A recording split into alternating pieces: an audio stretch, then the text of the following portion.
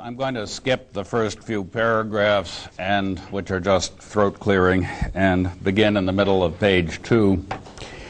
In this lecture, I'll take up the distinction between morality and prudence. This distinction is traditionally drawn by opposing unconditional and categorical obligations to conditional and hypothetical ones.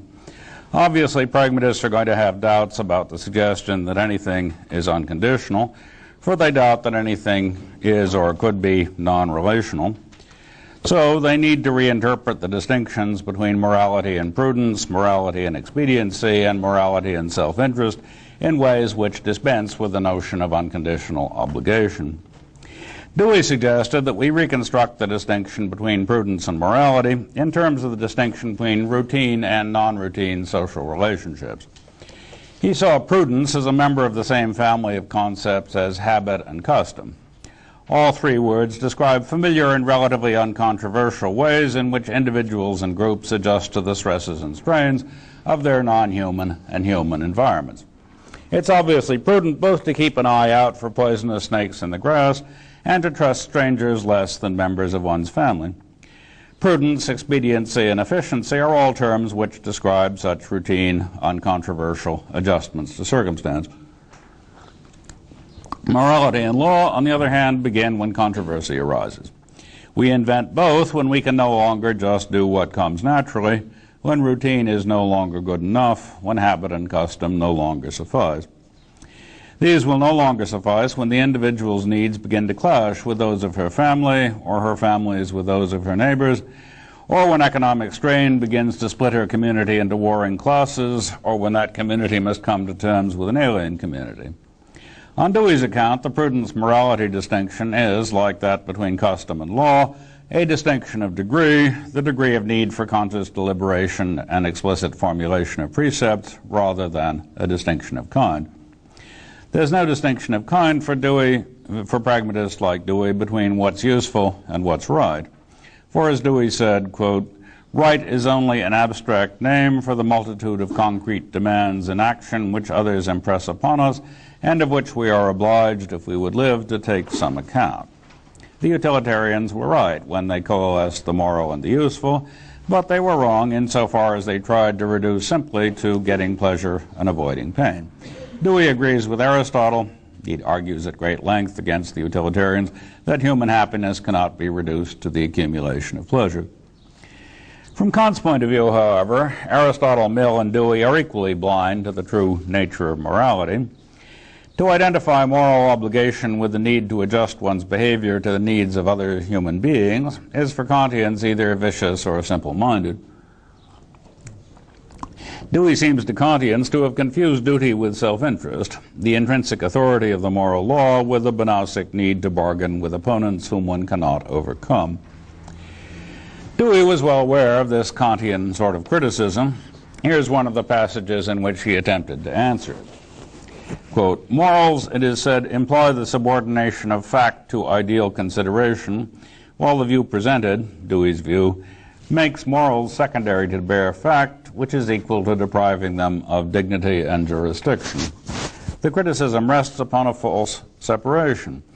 It argues, in effect, that either ideal standards antecede customs and confer their moral quality upon them, or that, in being subsequent to customs and evolved from them, they are mere accidental byproducts. But how does it stand with language? Language grew out of unintelligent babblings, instinctive motions called gestures, and the pressure of circumstance, but nevertheless, language once called into existence is language and operates as language. The point of Dewey's analogy between language and morality is that there was no decisive moment at which language stopped being a series of reactions to the behavior of other humans and started to represent reality. Similarly, there was no point at which practical reasoning stopped being prudential and became specifically moral, no point at which it stopped being merely useful and started being genuinely authoritative. Dewey's reply to those who, like Kant, think of morality as stemming from a specifically human faculty called reason, and of prudence as something shared with the brutes, is that the only thing that's specifically human is language, but the history of language is a seamless story of gradually increasing complexity. The story of how we got from Neanderthal grunts and nudges to German philosophical treatises is no more discontinuous than the story of how we got from the amoebae to the anthropoids. The two stories are parts of one larger story. From an evolutionary point of view, there is no difference between the grunts and the treatises, save complexity. Yet the difference between the language-using and the mute animals, and the difference between cultures which don't engage in conscious collective moral deliberation and cultures which do, are as important and obvious as ever, even though they are differences of degree. On Dewey's view, philosophers who have sharply distinguished reason from experience or morality from prudence have tried to turn an important difference of degree into a difference of metaphysical kind. They have thereby constructed problems for themselves which are as insoluble as they are artificial. Dewey saw Kant in his moral philosophy as taking, quote, the doctrine that the essence of reason is complete universality and hence necessity and immutability, with the seriousness becoming the professor of logic. He interpreted Kant's attempt to get advice about what to do out of the mere idea of universalizability as offering not an impossible disregard of consequences, but merely a broad, impartial view of consequences. All that the categorical imperative does, Dewey said, is, quote, to commend the habit of asking how we should be willing to be treated in a similar case. The attempt to do more, to get, quote, ready-made rules available at a moment's notice for settling any kind of moral difficulty, quote, unquote, seemed to Dewey to have been born, quote, of timidity and nourished by love of authoritative prestige. Only such a tendency to sadomasochism, Dewey thought, could have, quote, led to the idea that absence of immutably fixed and universally applicable ready-made principles is equivalent to moral chaos. So much for the standard Deweyan criticism of the Kantian way of viewing the distinction between morality and prudence. I want now to turn to another distinction, that between reason and sentiment, thinking and feeling. Doing so will let me relate Dewey's work to that of the contemporary American moral philosopher Annette Beyer. Beyer, one of the leading feminist philosophers in the U.S., takes David Hume as her model. She praises Hume as what she calls the woman's moral philosopher, because of his willingness to take sentiment, and indeed sentimentality, as central to the moral consciousness. She also praises him for, quote, de-intellectualizing and de-sanctifying the moral endeavor, presenting it as the human equivalent of various social controls in animal or insect populations.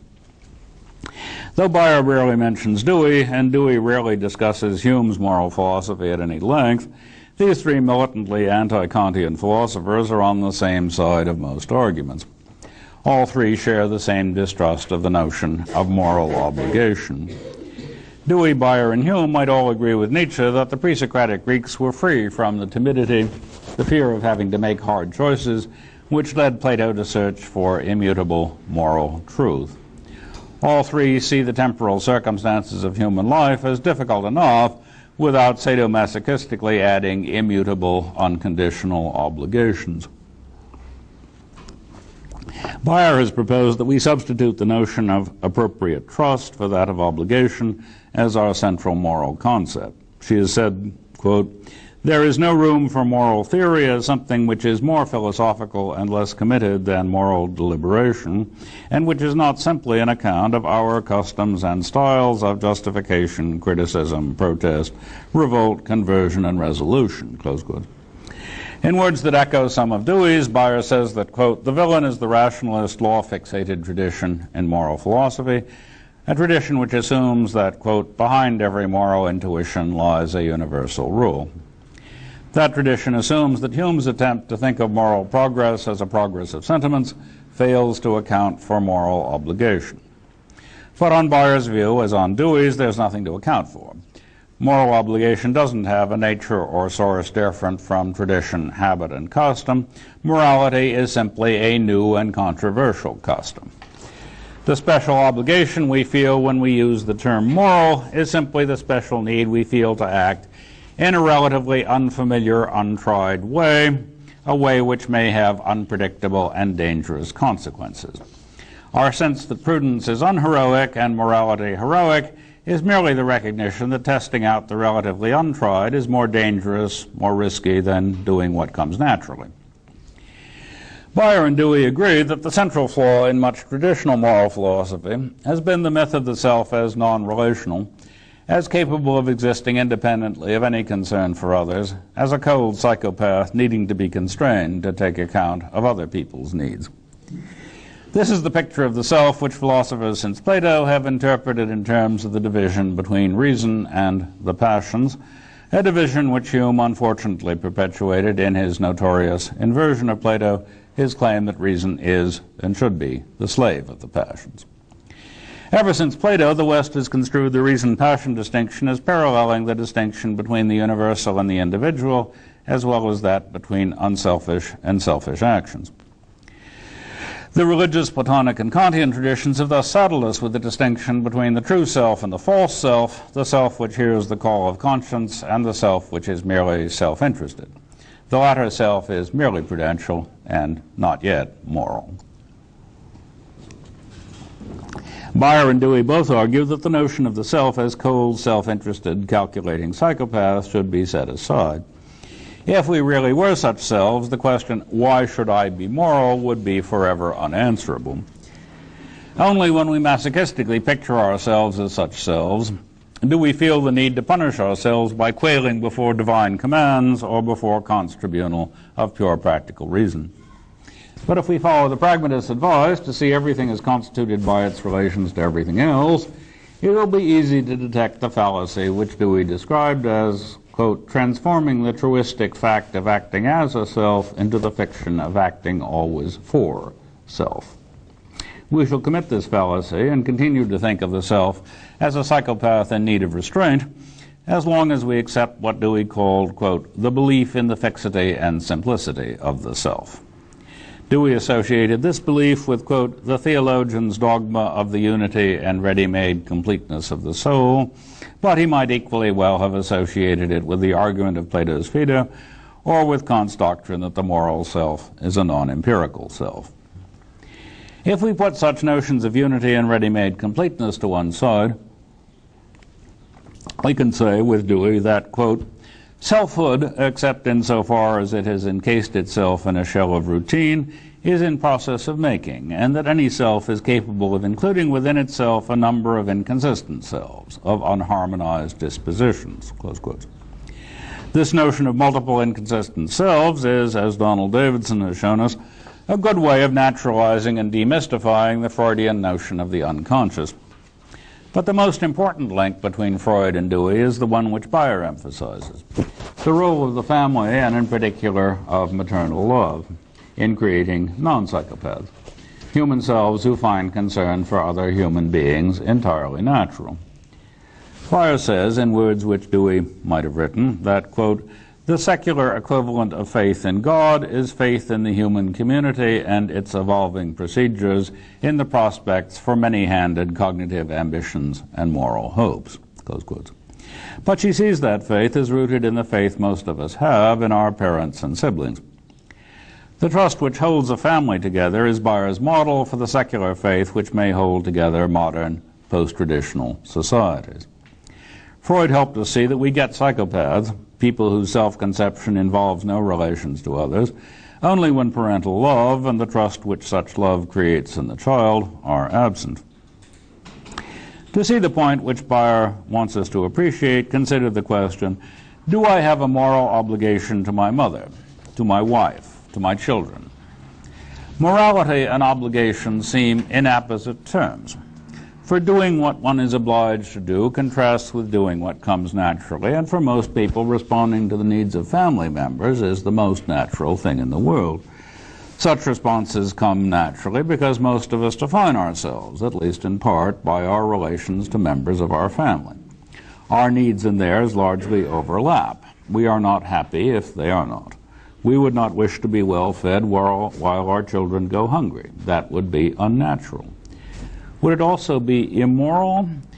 It's a bit strange to say so. One would only employ this term if one encountered a parent who was also a pathological egoist, a father or mother whose sense of self has nothing to do with her or his children, the sort of person envisaged by decision theory, someone whose identity is constituted by preference rankings rather than by fellow feeling. By contrast, I may feel a specifically moral obligation to deprive both my children and myself of a portion of the available food because there are starving people outside our door. The word moral is appropriate here because the demand is less natural than the demand that I feed my children. It's less closely connected with my sense of who I am. But the desire to feed the hungry stranger may, of course, become as tightly woven into my self-conception as the desire to feed my family.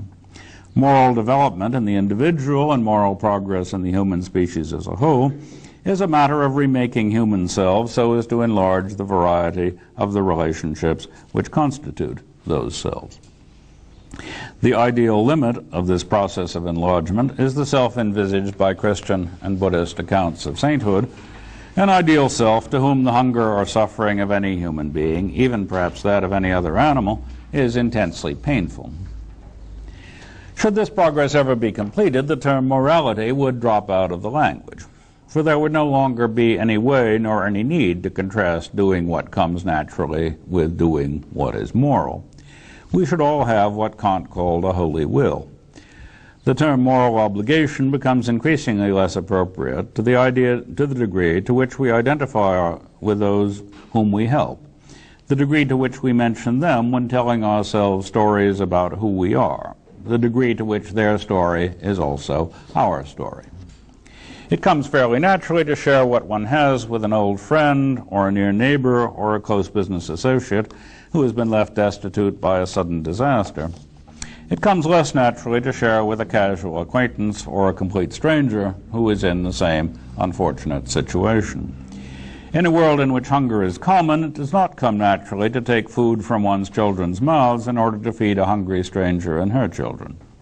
But if the stranger and her children are on your doorstep, you may well feel obliged to do just that. The term moral and obligation become even more appropriate when it's a matter of depriving your children of something they want in order to send money to the victims of a famine in a country you've never seen, to people whom you might well find repellent if you ever encountered them, people whom you might not want as friends, might not want your children to marry, people whose only claim on your attention is that you have been told that they are hungry. But Christianity taught the West to look forward to a world in which there are no such people, a world in which all men and women are brothers and sisters. In that world, there would never be any occasion to speak of obligation. When moral philosophers in the Kantian tradition put sentiment on a par with prejudice and tell us that from a strictly moral point of view, there is no difference between one's own hungry child and a randomly selected hungry child on the other side of the world, they're contrasting this so-called moral point of view with a point of view they call mere self-interest. The idea behind this way of speaking is that morality and obligation starts where self-interest stops. The problem with this way of speaking, Dewey insisted, is that the boundaries of the self are fuzzy and flexible. So philosophers in this tradition try to obscure this fuzziness by defining those boundaries. They do so by saying that the self is constituted by a preference ranking, one which divides people up according to whom one would prefer to be fed first, for example. Then they either contrast moral obligation with preference, or else subjectivize feelings of moral obligation by taking them as just further preferences. There are difficulties with both of these alternatives. If you contrast moral obligation with preference, you have trouble with the question of moral motivation. What sense does it make, after all, to say that a person acts against her own preferences? On the other hand, if you no longer distinguish between morality and self-interest and say that what we call morality is simply the self-interest of those who have been acculturated in a certain way, then you will be accused of emotivism, of having failed to appreciate Kant's distinction between dignity and value. One way leads to the question Plato tried to answer, why should I be moral? The other way leads to the question, is there any difference between a preference for feeding hungry strangers over letting them starve and a preference for vanilla over chocolate ice cream? More generally, one way seems to lead to a dualistic metaphysics, to splitting the human self, and possibly the universe as a whole, into higher and lower segments. The other seems to lead to a wholesale abnegation of our aspirations to something higher than mere animality. Pragmatists are often accused of just such an abnegation. They are lumped with reductionists, behaviorists, sensualists, nihilists, and other dubious characters. I think that the pragmatist's best defense against this sort of charge is to say that she too has a conception of our difference from the animals, but hers doesn't involve a sharp difference, a difference between the finite and the infinite of the sort illustrated by Kant's distinction between dignity and value, between the unconditioned and the conditioned, the non-relational and the relational.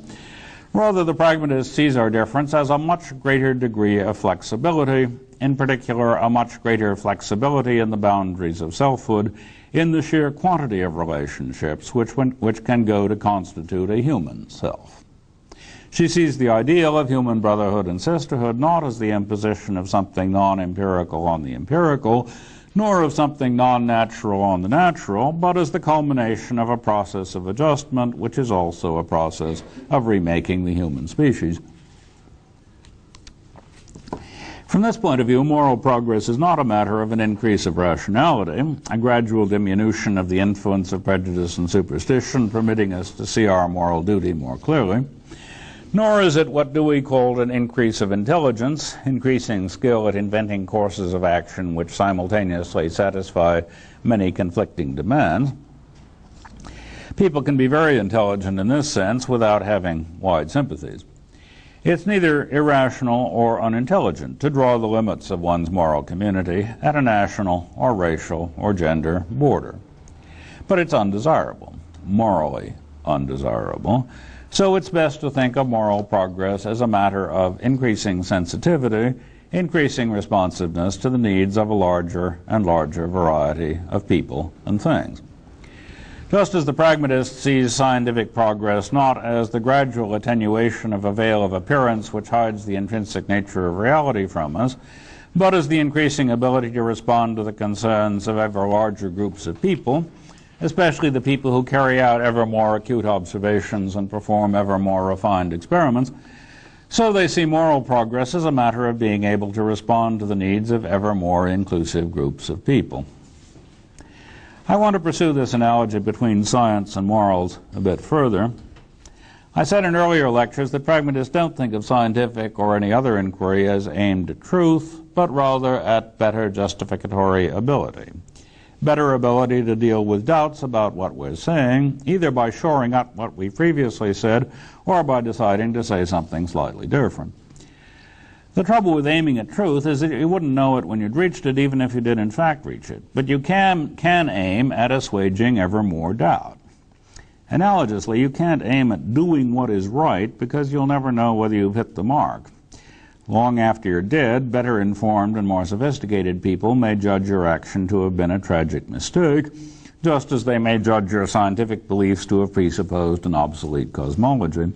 But you can aim at ever more sensitivity to pain and ever greater satisfaction of ever more various needs. Pragmatists think the idea of something non-human luring us human beings on should be replaced with the idea of getting more and more human beings into our community, of taking the needs and interests and views of more and more diverse human beings into account. Justificatory ability is, on the pragmatist view, its own reward. There's no need to worry about whether we will be rewarded with a sort of immaterial medal labeled truth or moral goodness.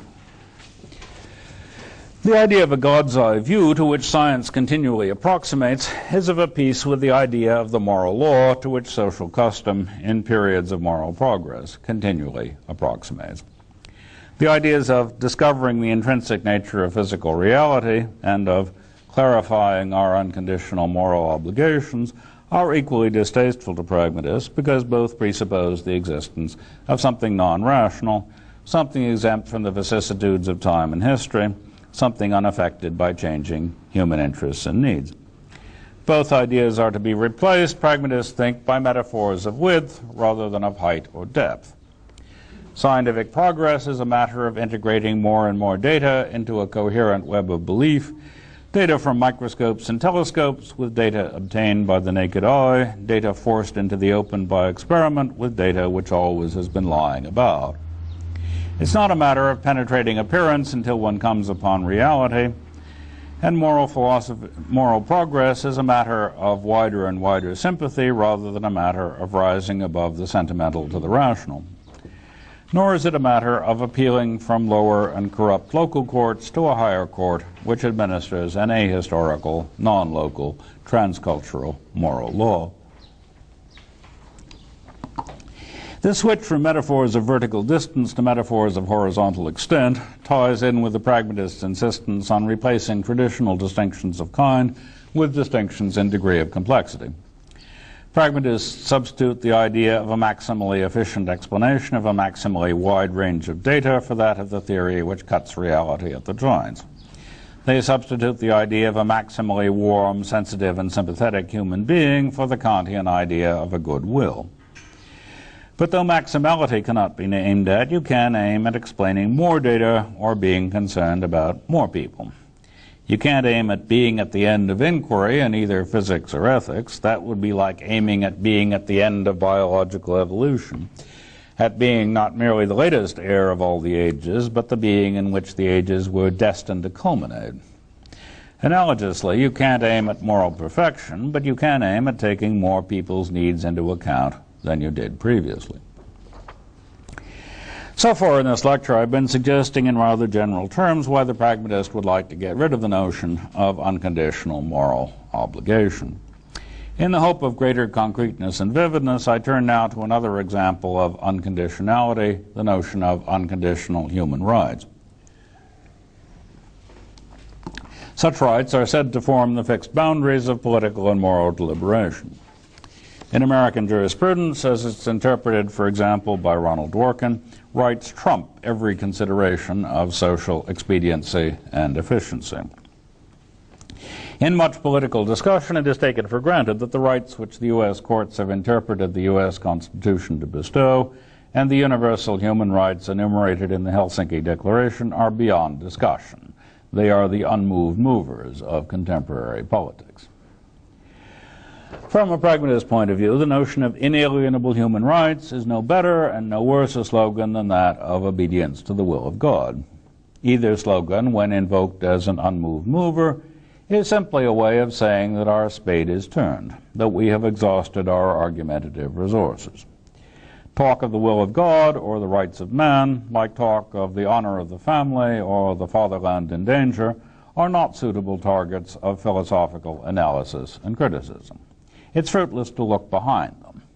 None of these notions should be analyzed, for they're all ways of saying, here I stand, I can do no other.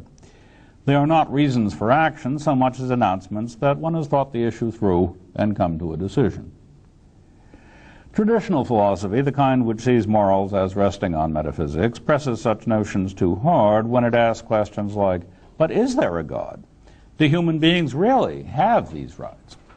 Such questions presuppose that moral progress is at least in part a matter of increasing moral knowledge, knowledge about something independent of our social practices, something like the will of God or the underlying nature of humanity.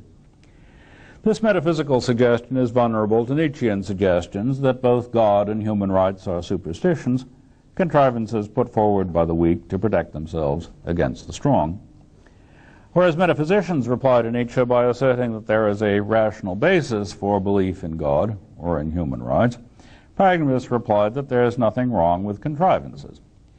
The pragmatist can cheerfully agree with Nietzsche that the idea of human brotherhood would only have occurred to the weak, to the people being shoved around by the brave, strong, happy warriors whom Nietzsche idolizes.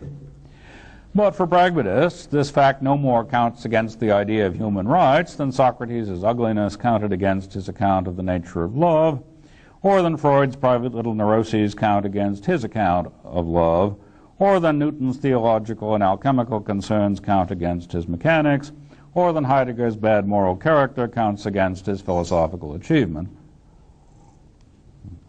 Once you drop the distinction between reason and passion, you will no longer discriminate against a good idea because of its dubious origins. You will classify ideas according to their relative utility rather than by their sources. Pragmatists think that the quarrel between rationalist metaphysicians and Nietzsche is without interest. They grant to Nietzsche that reference to human rights is merely a convenient way of summarizing certain aspects of our real or purported practices. Analogously, to say that the intrinsic nature of reality consists of atoms in the void is for a pragmatist a way of saying that our most successful scientific explanations interpret macrostructural change as a result of microstructural change. To say that God wills us to welcome the stranger within our gates is to say that hospitality is one of the virtues upon which our community prides itself. To say that respect for human rights demanded our intervention to save the Jews from the Nazis or the Bosnian Muslims from the Serbs is to say that a failure to intervene would make us uncomfortable with ourselves in the way in which knowledge that our children or our neighbors are hungry while we have plenty on the table makes us unable to continue eating. To speak of human rights is to explain our actions by identifying ourselves with a community of like-minded persons, those who find it natural to act in a certain way. Claims of the sort I've just made, claims which have the form to say such and such is to say so and so, are often interpreted in terms of the reality-appearance distinction. Metaphysically inclined thinkers, obsessed by the distinction between knowledge and opinion, or between reason and passion, interpret such claims as irrationalist and emotivist. But pragmatists don't intend these as claims about what's really going on, claims that what appeared to be a fact is actually a value, or what appeared to be a cognition is actually an emotion. Rather, these claims are practical recommendations about what to talk about, suggestions about the terms in which controversy on moral questions is best conducted. On the subject of atoms, the pragmatist thinks we should not debate the issue of whether unobservable microstructure is a reality or just a convenient fiction. On the subject of human rights, the pragmatist thinks that we should not debate whether human rights have been there all the time, even when nobody recognized them, or are just the social construction of a civilization influenced by Christian doctrines of the brotherhood of man and by the ideals of the French Revolution. In one sense of the term social construction, human rights are social constructions, but then so are neutrinos and giraffes. In that sense, to be a social construction is simply to be the intentional object of a certain set of sentences used in some societies and not in others. All that it takes to be an object is to be talked about in a reasonably coherent way, but not everybody needs to talk in all ways, nor therefore about all objects. Once we give up the idea that the point of discourse is to represent reality accurately, we shall have no interest in distinguishing social constructs from other things. We'll confine ourselves to debating the utility of alternative social constructs. The only other sense of social construction that I can think of is the one I referred to earlier, the sense in which bank accounts are social constructions but giraffes aren't. And here the criterion is simply causal. The causal factors which produced giraffes did not include human societies. Those which produced bank accounts did. This sense has no application to the question about human rights, for even the most fervent moral realist has no causal story to tell about how these rights came into being. To debate the utility of the set of social constructs we call human rights is to debate the question of whether the language games played by inclusivist societies are better than those played by exclusivist societies. There's no way to pass judgment on those language games without passing judgment on the societies as a whole, as wholes. So, instead of debating the ontological status of human rights, we should debate the question of whether communities which encourage tolerance of harmless deviance or treat deviance previously thought of as harmful as harmless, should be preferred to those communities whose social cohesion depends on conformity, on keeping outsiders at a distance, and on eliminating people who try to corrupt the youth. The best single mark of our progress toward a full-fledged human rights culture may be the extent to which we stop interfering with our children's marriage plans because of the national origin, the religion, the race, or the wealth of the intended partner, or because the marriage will be homosexual rather than heterosexual. Those who wish to supply rational philosophical foundations for a human rights culture say that what human beings have in common outweighs such adventitious factors as race and religion. But they have trouble spelling out what this commonality consists in. It's not enough to say that we all share a common susceptibility to pain, for there's nothing distinctively human about pain. If pain were all that mattered, it would be as important to protect the rabbits from the foxes as to protect the Jews from the Nazis. If one accepts a naturalistic Darwinian account of human origins, it's not helpful to say that we all have reason in common, for in this account to be rational is simply to be able to use language. But there are many languages, and most of them are exclusionist. The language of human rights is no more or less characteristic of our species than languages which insist on racial or religious purity. Pragmatists suggest that we simply give up the philosophical search for commonality.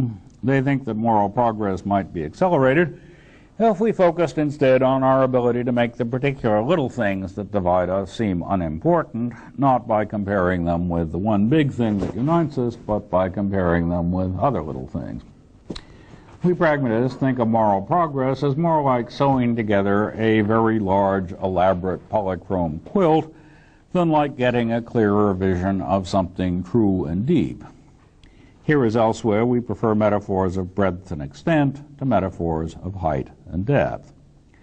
Convinced that there's no subtle human essence which philosophy might grasp, we don't try to replace superficiality with depth, nor to rise above the particular to grasp the universal. Rather, we should like to minimize one difference at a time, the difference between Christians and Muslims in a particular village in Bosnia, the difference between blacks and whites in a particular town in Alabama, the difference between gays and straights in a particular Catholic congregation in Quebec. The hope is to sew such groups together with 1,000 little stitches, to invoke 1,000 little commonalities between their members rather than by specifying one great big commonality, their humanity. This picture of moral progress makes us resist Kant's suggestion that morality is a matter of reason, and makes us sympathetic to Hume's suggestion that it's a matter of sentiment. If we were limited to these two candidates, we should side with Hume, but we would prefer to reject the choice and to set aside the old Greek faculty of psychology once and for all. We recommend dropping the distinction between two separately functioning sources of beliefs and desires, instead of working within the confines of this distinction, which constantly threatens us with the picture of a division between a true and real self and a false and apparent self. We can once again resort to the distinction with which I began my first lecture, the distinction between the present and the future. More specifically, we can see both intellectual and moral progress not as a matter of getting closer to the true or the good or the right, but as an increase in imaginative power.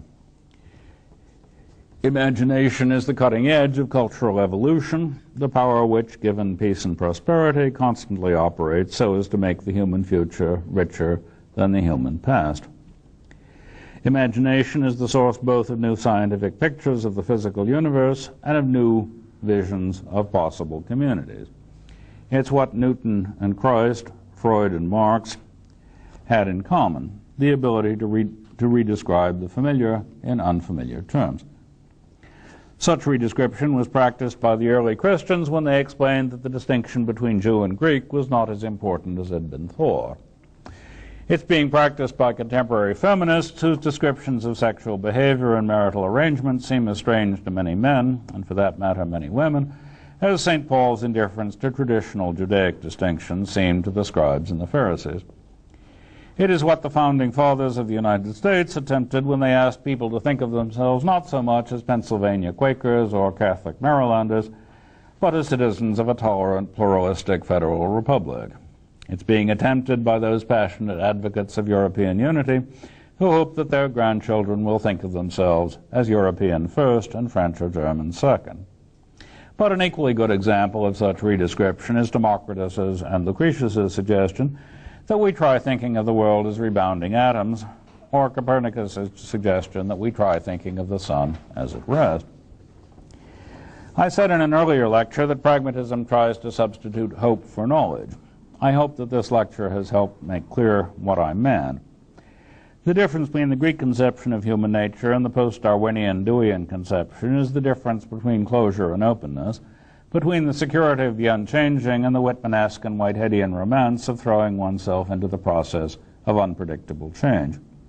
This apotheosis of the future, this willingness to substitute imagination for certainty and curiosity for pride, breaks down the Greek distinction between contemplation and action. Dewey saw that distinction as the great incubus from which intellectual life in the West needed to escape. His pragmatism was, as Hilary Putnam has said, an insistence on the supremacy of the agent point of view. In these lectures, I've been interpreting this supremacy as the priority of the hope of inventing new ways of being human over the need for stability, security, and order.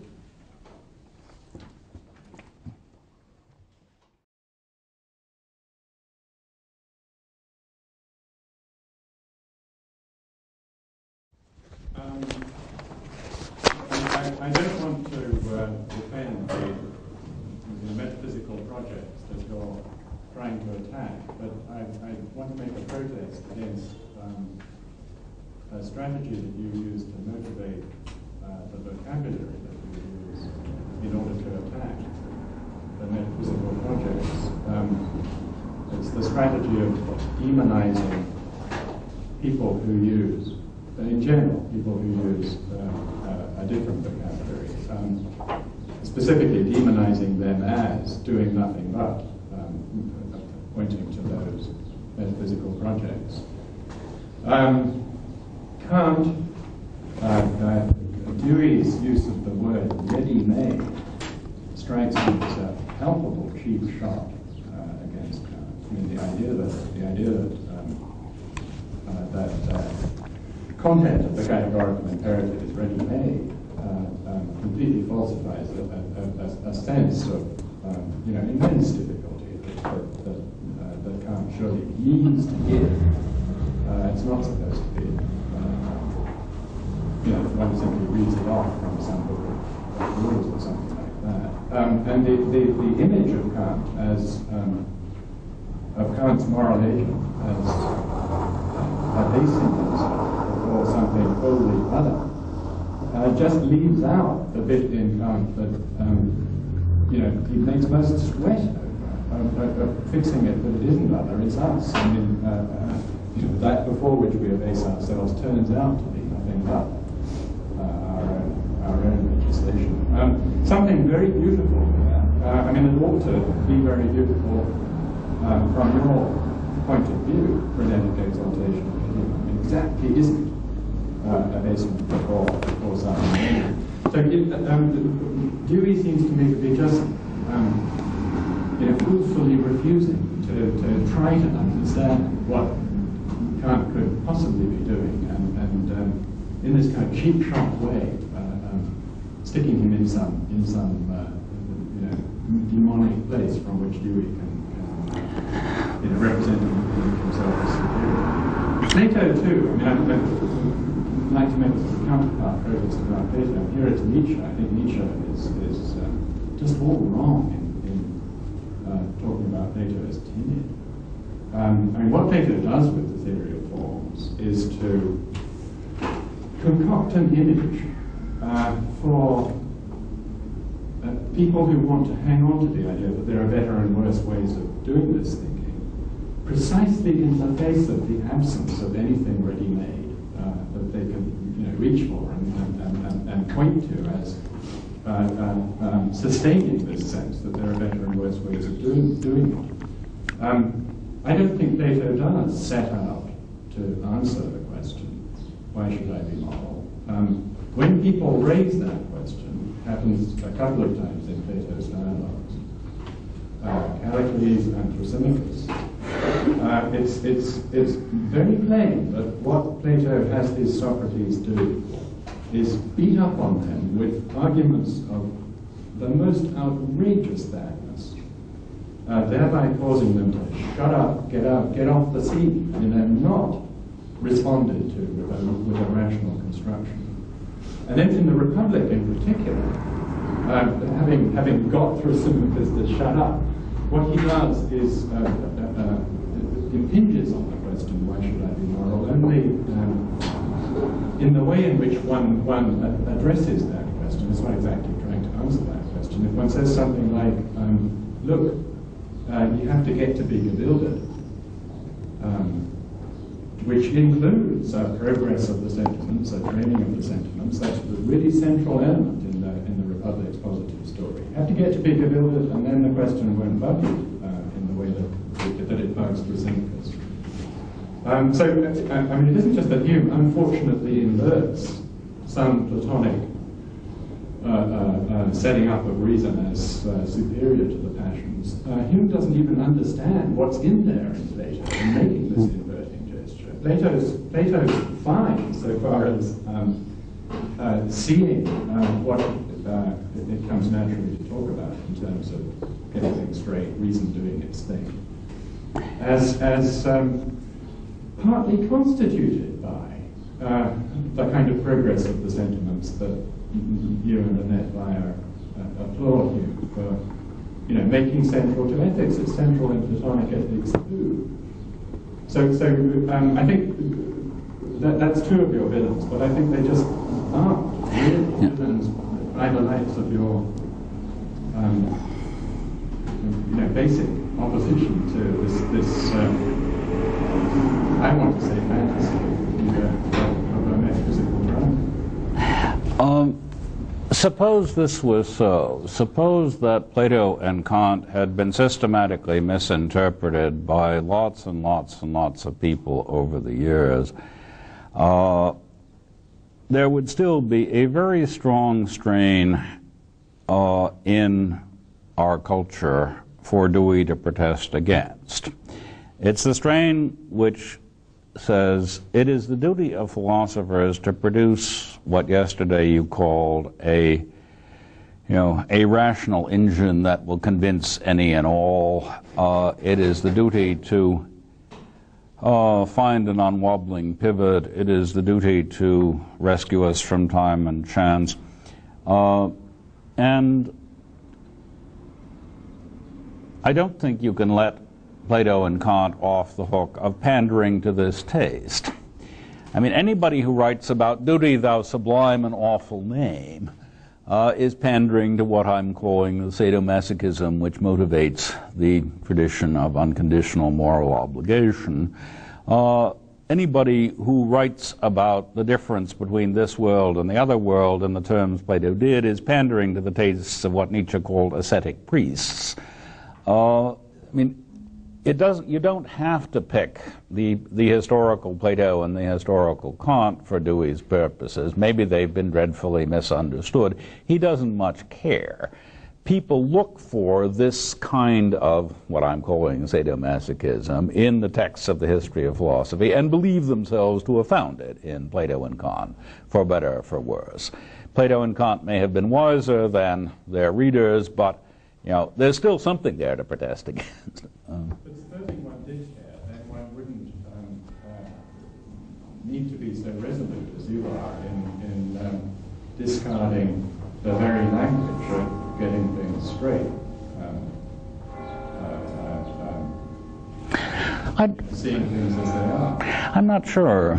Could find an innocuous reading of these people whose mode of speech that is. I don't know. Amicus, Plato said, Magus Amica, the United States of America. It seems to me that that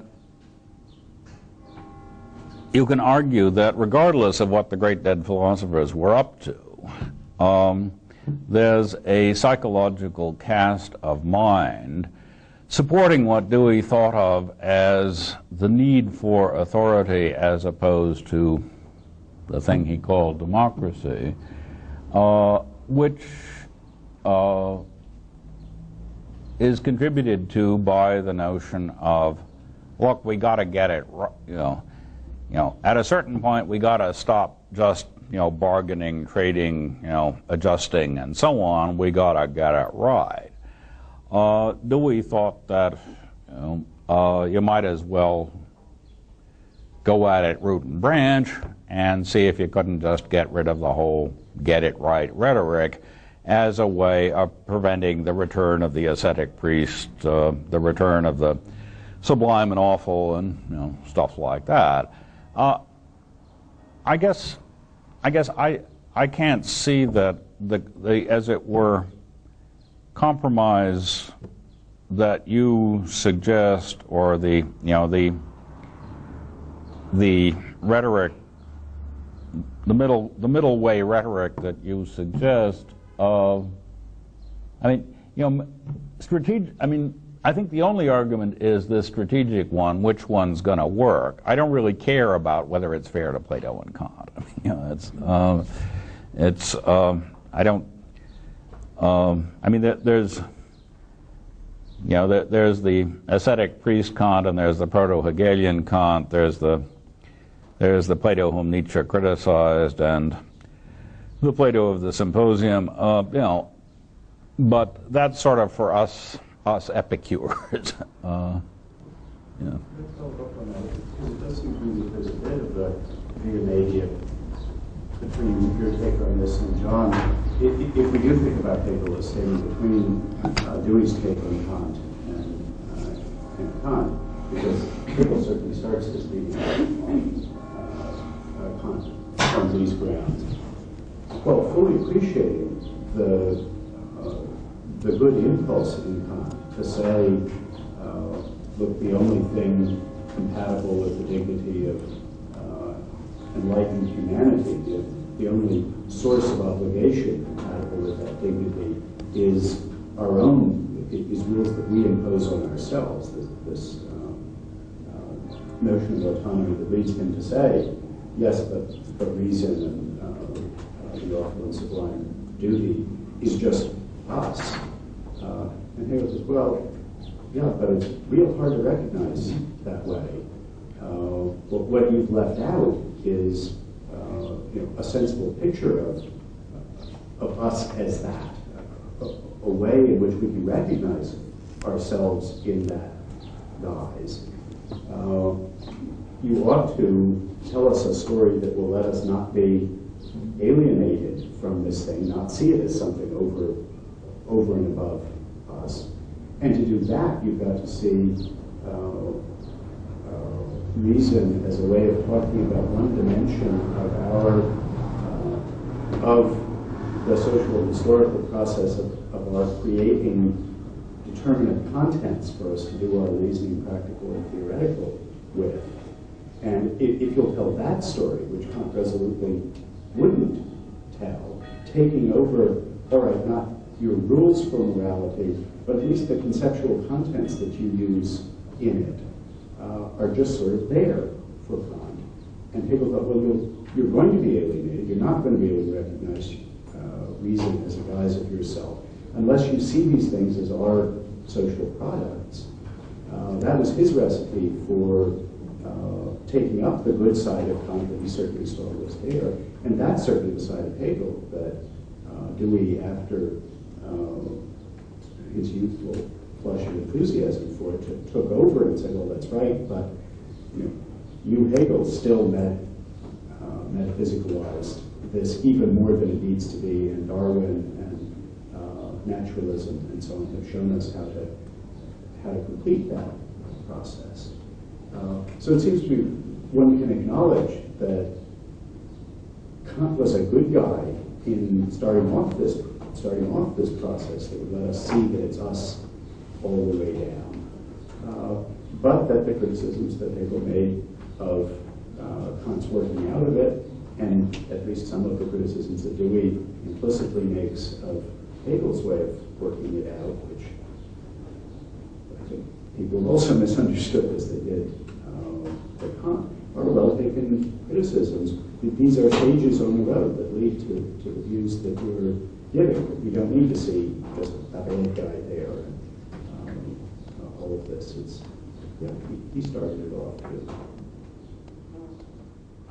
Yeah, that's about the way I see it, I guess. That, yeah, I don't feel I know Kant well enough to, I'm one of these American philosophy professors condemned in Europe who never teaches anything except the fundamental principles of the metaphysics of morals, and gets so tired of the sadism, so to speak, that you want never to hear it again. And all the nice bits of Kant tend to go unread, and I keep promising myself that some year I'll sit down and read the Opus Posthumum and get a balanced view of the man, but I haven't. So I just use him as the standard whipping boy.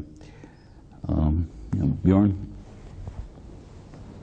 It seems to me that it's not just a question of alternative strategies either, nor is it a question of being fair to them, just caring about getting the historical figure right versus addressing the accretions of misinterpretation. I think those distinctions don't do the kind of work that they should in the context of pragmatic reading of historical figures. With Nietzsche, I think it's important to take a run at your vocabulary from behind if you want to come up with, free yourself of certain kinds of compulsions and imagine new ways. You don't just come up with new ways when you rip a temple down and build a new one up. You do that by going back and seeing where the pieces come from. So it would seem to me an integral part of this kind of redescribing activity to also provide readings, not necessarily truer to the historical Plato or less misreading or anything like that, but show that there are ways of readings that reveal and preserve and yield different kinds of insights. And I guess I feel this much more strongly, personally, for idiosyncratic reasons in relation to the Republic when it comes to the three critiques. But if you want to try and give us ways of breaking free from the kinds of oppositions that we typically call Platonism, it is a part of what would help that to go back and read Plato in a way which doesn't result in those kinds of oppositions.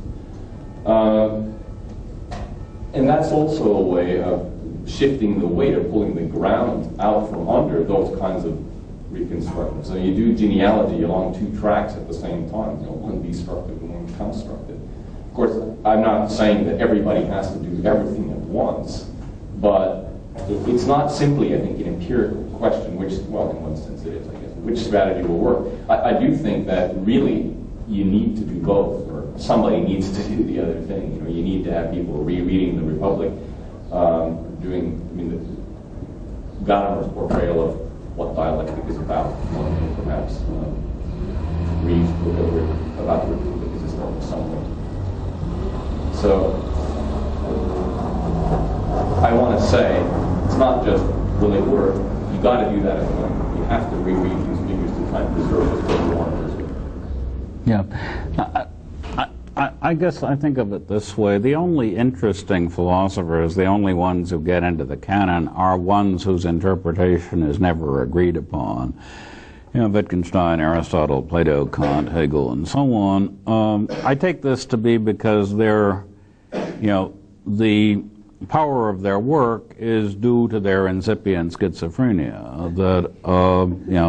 The reason they write so strongly is because they never were quite sure which road of two very different and important roads to take. So I think we will always have this kind of, pendulum swing in interpretations of these figures. But I don't know that there is any general recipe for integrating the kind of attempt to revise the rhetoric of the culture that I'm talking about in these lectures with the activity of, the activity of capitalizing on each successive generation's ability to see that tension within the thought of the great dead philosopher still more clearly. I guess I think that we should just settle for the fact that Plato is the name for a complex of warring elements, and so was Wittgenstein, and we pick and choose among these warring elements as we need them as time rolls along.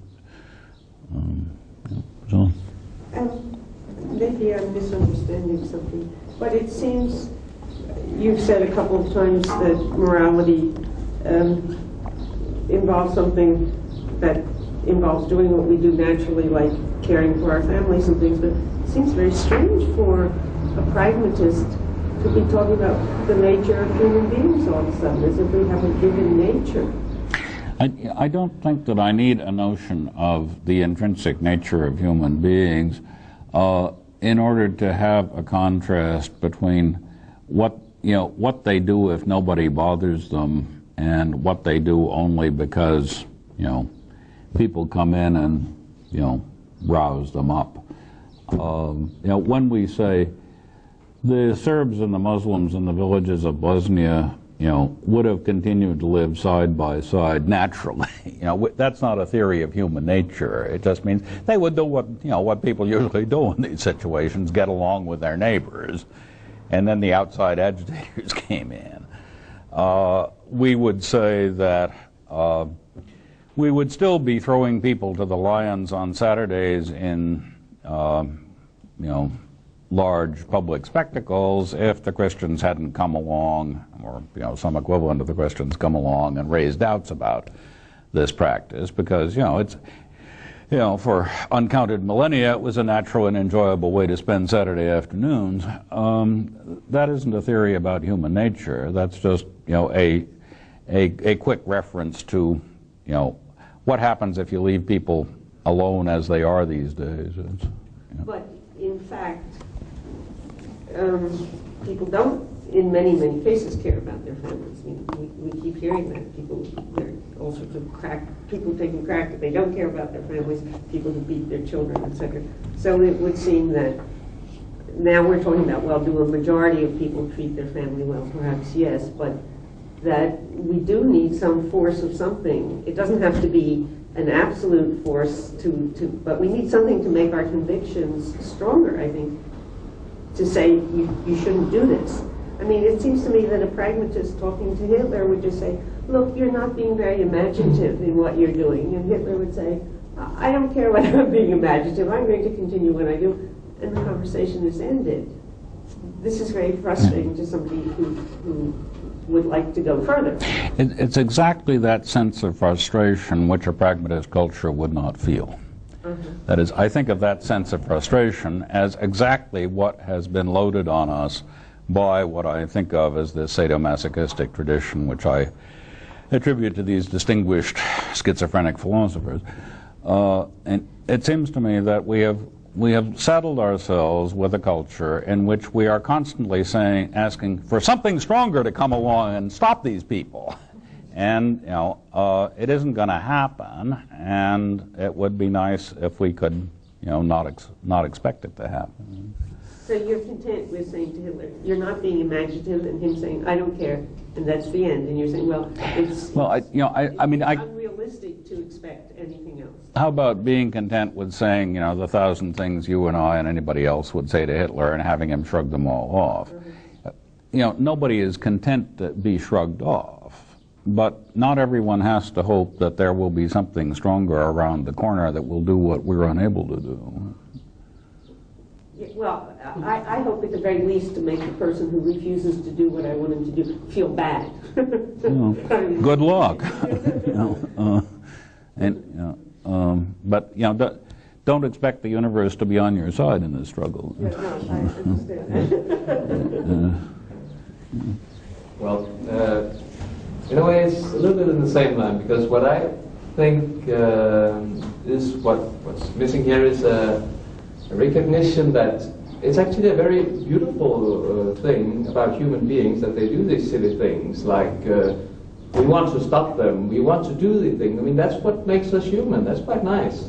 If not, I mean, it would be kind of boring. And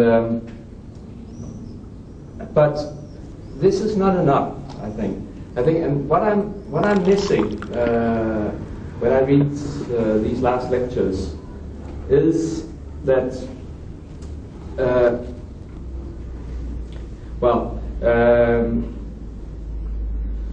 I simply miss some understanding of not human nature, but some understanding of social reality. When I read these pages, and where you speak of social practices, and you speak of how we are going to make this pragmatism work, I need an understanding of the reality as social, a reality which could be interpreted in various ways. But there have been a lot of intents in the history of theory. Proto-sociologists in the Hegelian Marxian tradition, real sociologists like Durkheim, like Weber. There has been a lot of intents to understand social reality, which is far more convincing than simply saying that we want to web together some few towns in Bosnia, a few towns in Alabama. It seems to me utterly implausible that should be a program for realizing anything. I mean, that would require an army of pragmatists. Whereas only one or two Weberians or Durkheimians can do it. Where should we get them from? I mean, how many followers do you have to send right now? I miss an understanding of social reality in the way that a lot of theorists have tried. That was what I tried to say yesterday, that you go directly from some very convincing, from my point of view, arguments in the epistemology and the theories of truth and the philosophy of mind and all these things. I find them very convincing. And then you just jump over to aesthetics and say, well, if we just read ourselves as novels and we use imagination, then it'll all be good. But then there is a reality which is social. And that was the decisive move from Hegel. I mean, Kant had some problems with reality which was human. I mean, he had this dichotomy between the aesthetics and the theoretics. He had some serious problems with human reality as human. That doesn't make him less beautiful. But I miss some understanding of social reality in this program. Oh. Weber has an understanding of social reality. Trying. Yeah. You think of him as an. I mean, I guess I think of Dewey and Weber as having exactly the same grasp of social reality. I mean, neither of them have an army, but I can't. It seems to me you're demanding more out of a theory book than you could possibly get.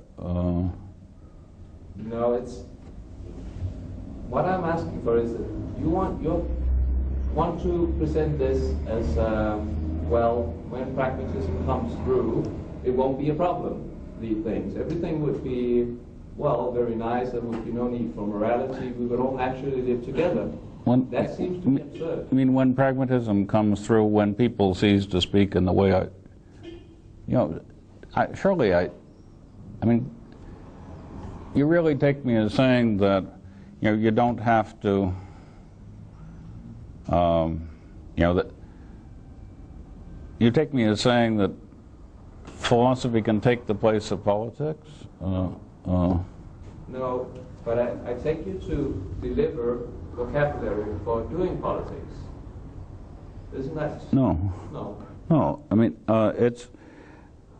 I mean, the vocabulary for doing let me come back to Dewey. I mean, Dewey had two sets of publications, the stuff that I'm, paraphrasing here, and just sort of endless daily, weekly columns on, tax legislation, tariff legislation, insurance legislation, and so on. I mean, he did a lot of politics.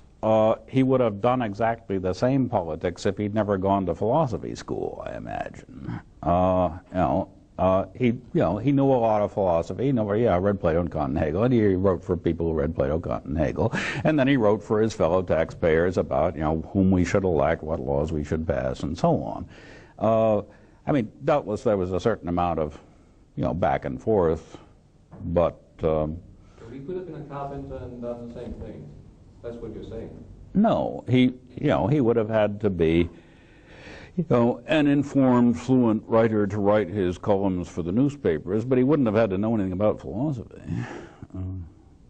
I mean, he wrote the articles that Dewey wrote about what we Americans should be doing were all, similar articles were being written by dozens of other people and, sort of American social democrat types, who weren't in the philosophy business. They were, economists or journalists or something like that. Dewey didn't know much about economics. The economists didn't know much about philosophy. But they all thought that their professional disciplines were making little contributions to the long-run welfare of humanity, and this was Dewey's. So actually, you don't have to know anything about society to know what is true about society. I mean, you can know without philosophy, or without theory, you can know what is best for society, or. Yeah, I mean, I don't know.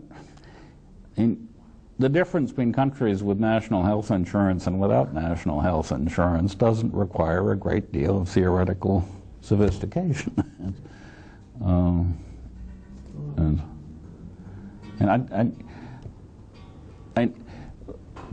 I don't think that I'm saying imagination, has a hitherto unexpected power. I'm saying redescribing moral progress in terms of imagination rather than reason might help to get rid of, the element, what I think of as the sadomasochistic elements in our ways of thinking that are getting in our way. But, compared to national health insurance, this isn't terribly urgent. Just looking at one of the points that Oscar was making is something you often hear, I think, that pragmatists just as they're insufficiently sensitive to the robustness of reality, so they have insufficient appreciation for the depth and complexity of the social challenges we face. And there's something flippant and naive about their response here. Let's just all become pragmatists and things will be fine. And it might be helpful when that kind of sentiment comes up to point out the difference between redescribing how to conceive of utopia, the terms in which we should think of utopia, and how to get there. Of course, it's true that once we get to anyone's utopia, things are by those standards hunky-dory. Right? So when you're talking about utopia, or talking about how to talk about utopia, if at that point somebody thinks you're talking about what is necessary, how we should get there, and thinks that the way to get to utopia is to all become pragmatists, then that might create this sort of impression. But of course, describing a utopia in pragmatist terms says nothing about how likely it is or what we need, what we should do as general or as particular concrete strategies to get there.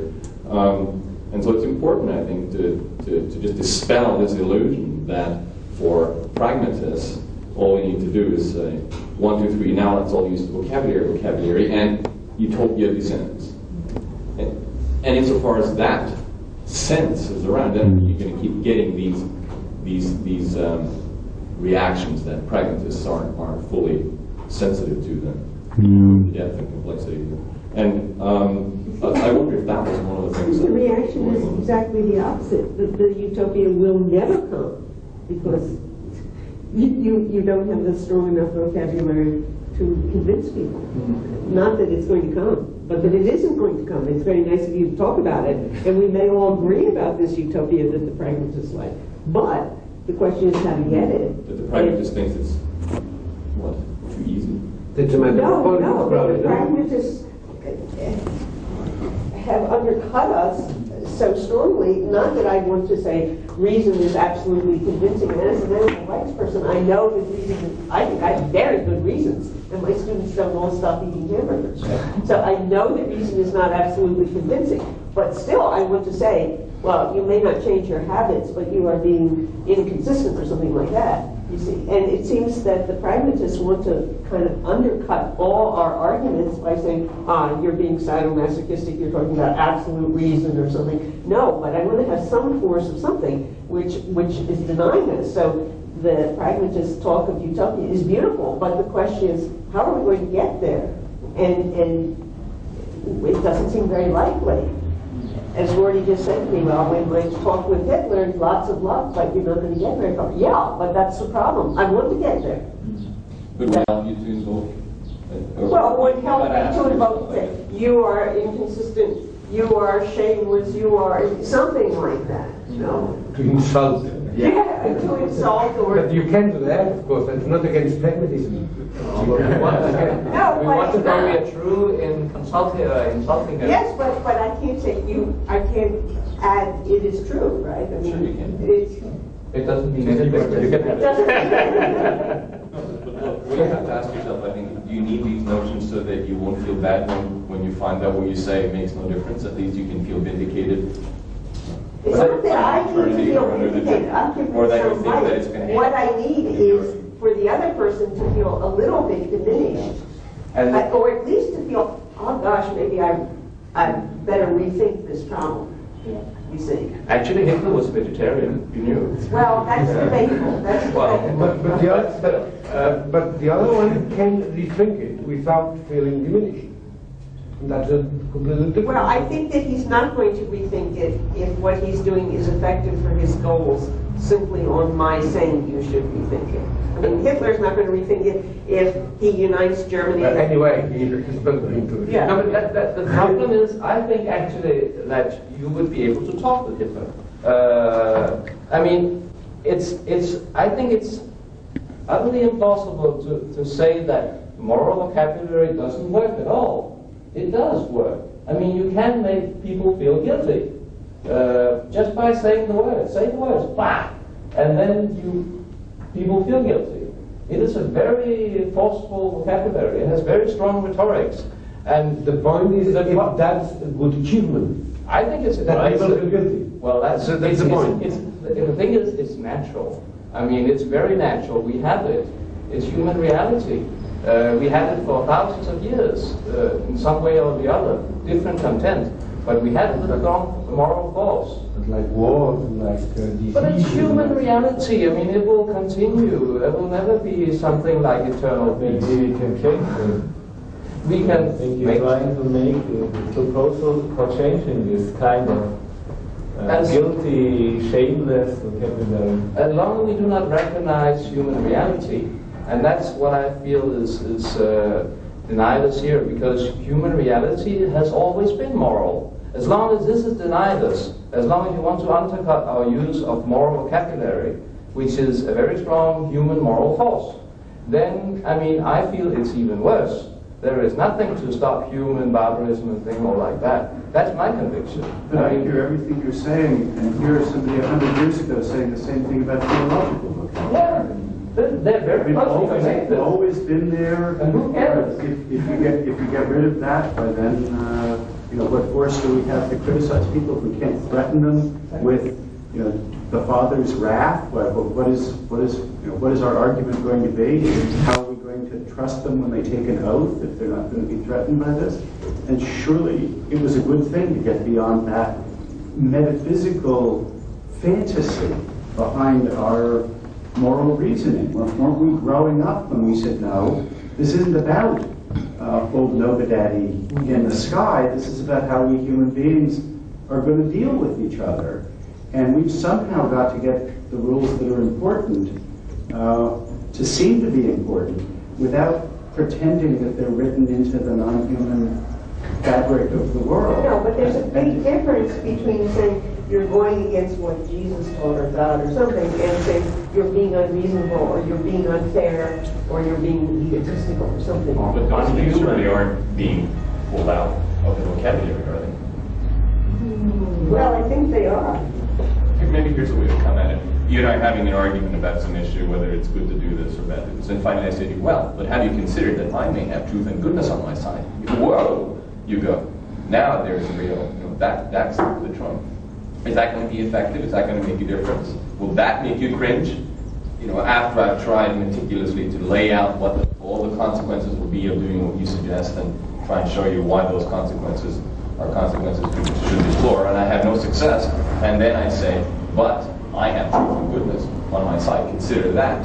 Is that going to be the kind of thing that will help resolve the argument or make you change your mind? I think if you call somebody a bad person, as you call a philosophy professor inconsistent, you say, oh gosh, am I being inconsistent? Well, or am I being paradoxical? Maybe I have to be a little bit, but I want to be as least as possible. Are you saying something more then than you are? Actually, you are. Because, I mean, if we know each other already, sorry to interrupt, if we know each other already, and I have a deep respect for you as a moral person, and if you say to me, well, actually, what I'm saying is I'm expressing my moral point of view that you are wrong, and I feel that it is truth, and if I respect you already, and that's what I mean, there's a lack of understanding of human reality. If I understand you already, I mean, then you're saying something more. Then when I lay out all the specific reasons, which I would give as reason for that judgment. I guess that's right. Yeah. Well, but it seemed to me we had a paragraph in today's lecture that specifically addressed that and said, look, those remarks do make a big difference, but it's not in the form of giving an additional reason for something. It's rather something like invoking the honor of the family or being a bad person. That's announcing you've thought this through and this is where you stand on it. And of course, that makes a difference. But it's a difference of a different kind than an additional reason in favor of taking a stand. And this is why you say, well, if you have respect for the person, then their stand makes a difference. No problem. Pragmatism doesn't have any problems with that. He's just saying don't misunderstand the status, the significance of that, as being another reason, like, well, that would be being beastly to the person. There's a sort of ground level reason. This other one is well, I can be no other. Here's my take. No, it's not the same. I mean, you were almost getting to it, but the last thing is not the same. When he say to me, I mean, you are wrong. It is not just here I stand. This is a defensive position. He is using this moral force to make me act another way. And that's something which is quite different from just seeing, here I stand. Okay, but it's also different from giving a substantive reason from which you should infer a conclusion. My conclusion is I should act in another way. That's what he intends.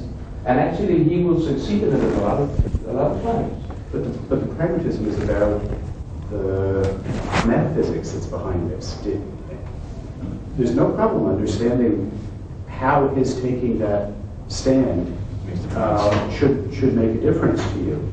But it doesn't have to do with its reflecting the way some even non-theological right or rights with this more Well, what might happen? I say that we knew each other well, and you thought that I was a relevant moral compass, and we argue, and I say, look, you are wrong. There's a moral issue here. I'm saying, look carefully one more time at all my reasons, and see if you can't find that they are compelling after all. And if you respect me and trust my judgment, you would say, well, there's got to be something there. I'm going to go back and I'm going to reconsider the issue. It doesn't take you on to a different kind of reason. It brings you back again to the specific, particular reasons that I'm trying to make. But I'm taking on another pair of glasses. I'm looking at it. Because if not, I would have been convinced already. It might not help. But that's what I say. I mean, then it's the moral makes a difference. I mean, I take on my moral glasses and I reconsider all what you have said to me in a moral kind of way. And that's a special moral thing. That's adds something. It makes a difference that you have said moral. It has made me bing.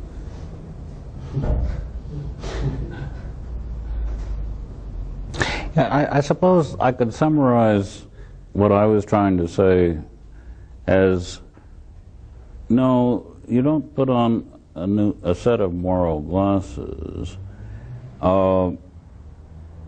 It becomes a moral matter when you begin to think I really don't know what to do in this situation. I'm really torn. At that point,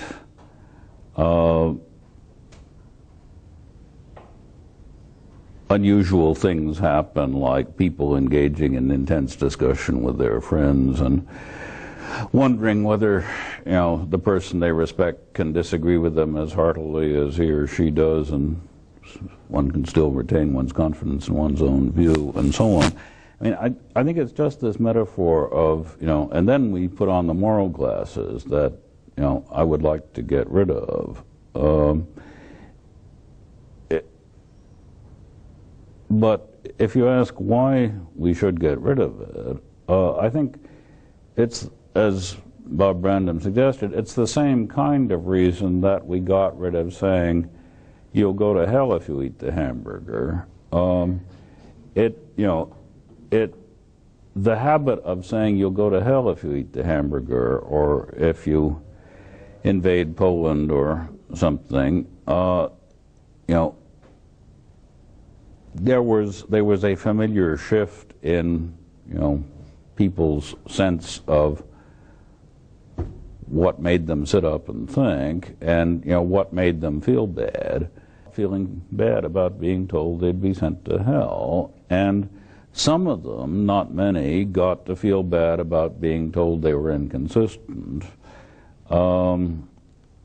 In this pragmatist utopia, they will feel bad about being told they're insensitive instead of being told they're inconsistent. They will feel exactly as bad, no more, no less, on being told that they were insensitive than readers of Kant feel when being told they're inconsistent, or when fundamentalist Christians are told that they go to hell. And it's the force of the term is constant over time. The actual term used varies depending on the cultural background. And I am proposing that in this wonderful culture, you still, people feel just as conflicted, just as torn, just as guilty, just as whatnot. How could they not? But the rhetoric that they and their friends use in these occasions is as different from ours as ours was from the days when you just said, God doesn't like meat eaters. You do? Page 4, it seems that you're trying to refute a common criticism of pragmatism as being Epicureanism, neo-Epicureanism. At the bottom of the first paragraph at the top, Dewey agrees with Aristotle that human happiness cannot be reduced to the accumulation of pleasures. To invoke some of your favorite contemporary enemies, I suppose, certain Marxists like Terry Eagleton or Frederick Jameson would say that you precisely are providing a justification for a society based on nothing more than a dream of happiness that consists of accumulation of pleasures.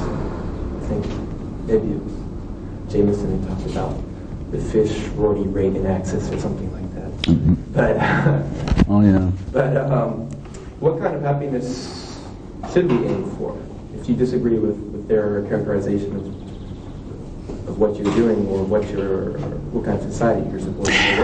Yeah, I think as Marxists tend to do, they think of the pleasures of the worker and the peasant who comes home to after a hard day's work at a good wage in a just society to relax in the company of his family over dinner as happiness, whereas the bachelor aesthete who returns to his collection of pornography, or the sensitive soul who reorders his collection of moths, is having mere pleasures. And I mean, this is just a Marxist trope where you contrast, human happiness because workers and peasants are real, and rich aesthetes are, they just have they don't have happiness. They're not worthy of happiness. They just have pleasures. I don't think that particular Marxist contrast is worth much. What Dewey's contrast was, when he attacked utilitarianism in human nature and conduct, what he was saying was the whole idea of adding up pleasures or utiles is crazy. Everyone always agreed, reading Bentham and Mill, that there wasn't going to be any calculus around here. And Dewey simply said, right, everybody knows there isn't going to be any calculus, so why talk about this thing called pleasure, of which there's supposed to be a calculus? Why don't we just talk, in roughly Aristotelian terms about, satisfaction, fulfillment, realization of potentiality, growth, maturation, stuff like that. So I don't think that, I think the Eagleton kind of rhetoric is just, I don't know. I mean, it relies on nothing except this picture of a silly upper class or, a bunch of rich aesthetes. So as soon as you use the word sensitivity to somebody like Eagleton, all he can think about is, ability to tell one kind of Chinese porcelain apart from another kind of Chinese porcelain.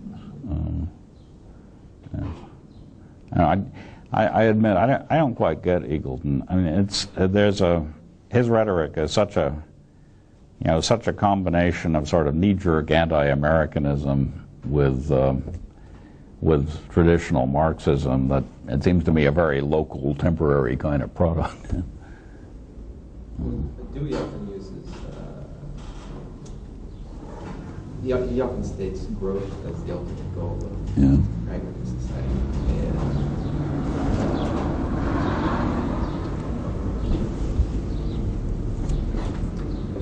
And without getting metaphysical, how could you distinguish between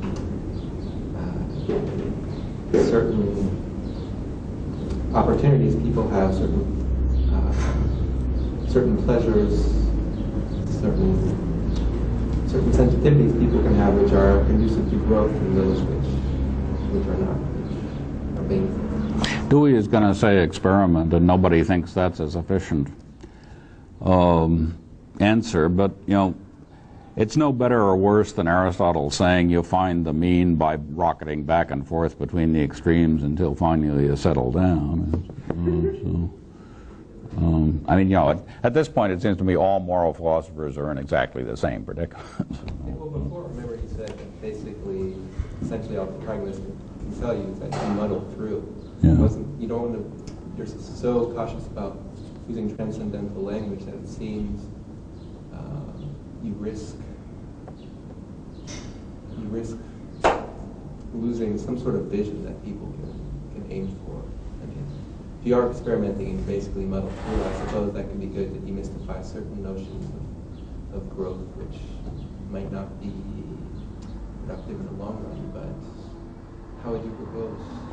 Yeah, I guess I think that vision, in individual as opposed to social deliberation, vision is primarily a matter of exemplars, real or imaginary persons whose lives one wishes one might live. Marxist intellectuals typically think of themselves as think of the lives of the workers and peasants exhibited in works of socialist realist art as what they really want human beings, what they really think the good life for man consists in, whether they, believe this or not. Other people have other visions, but I don't think you read a philosophy book to get a vision of, an ideal human life. You read, Plutarch's Lives or George Eliot or something like that. I just make a point about the pleasure versus the other things. I think this came up before, but maybe it's worth repeating. The fascination of the pleasure-pain calculus or whatever was really a Cartesian one. It was the idea, well, whatever else could be said about pleasure and pain as output measures, you knew right now exactly how much of it you had, and you knew everything there was to know about how much of it you had right now.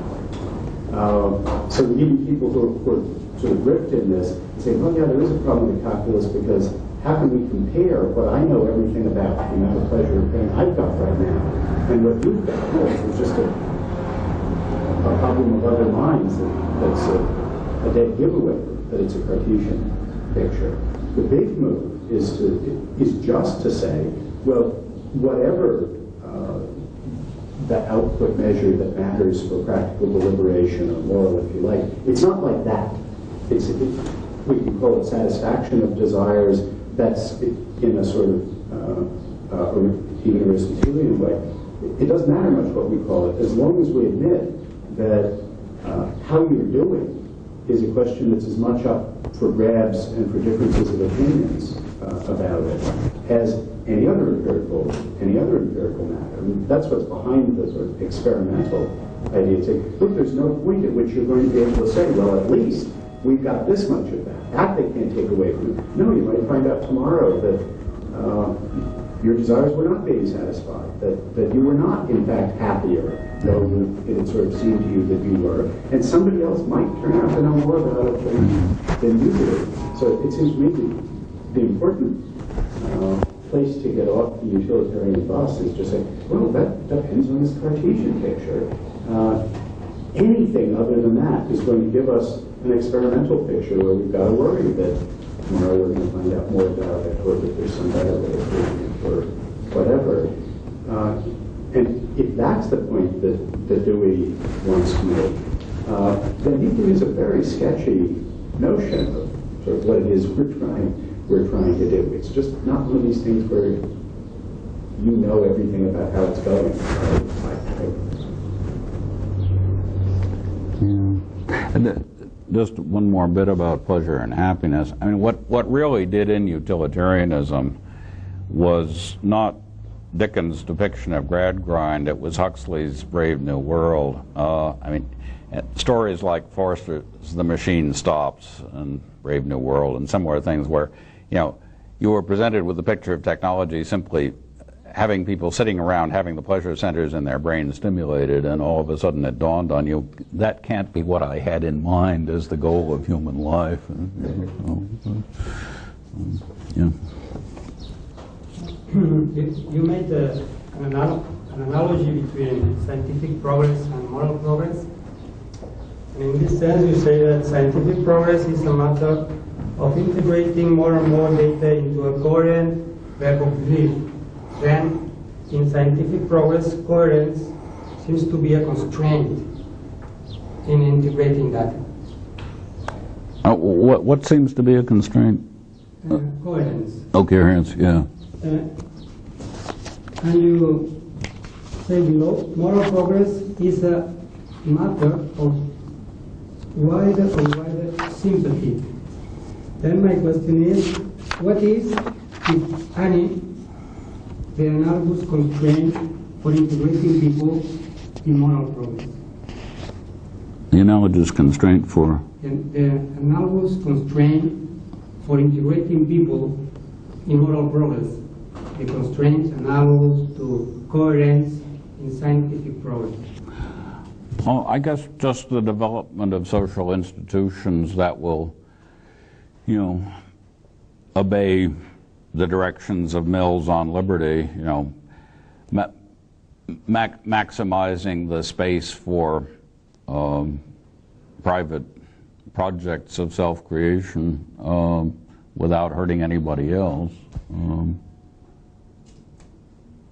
So this is the kind of moral conflict that could be an analogy of logical conflict or epistemic conflict. Yeah, I mean, I think, we keep trying to reform the system of laws so as to fix it so people can get more out of life but still not get in each other's way. And you know, the laws used to be harsher because because there wasn't as much money around, roughly, and so you know you had to make people do a lot of stuff they didn't want to do in order to prevent them from hurting each other. And now you can give them a little more leeway because there's more money and leisure around. But maybe I'm missing the point. I don't know if maybe putting another way. I do think, perhaps I understand you right, I think he's looking for a category in moral world, analogous to the category or to the word coherence in the scientific world. That's the point, but if the answer is that this kind of general tolerance or something like that, then my question is, of course this kind of constraint is fuzzy. Is fuzzy, is not sharp. Fuzzy. Yeah. Then do you think the same about coherence in scientific realm? Yeah.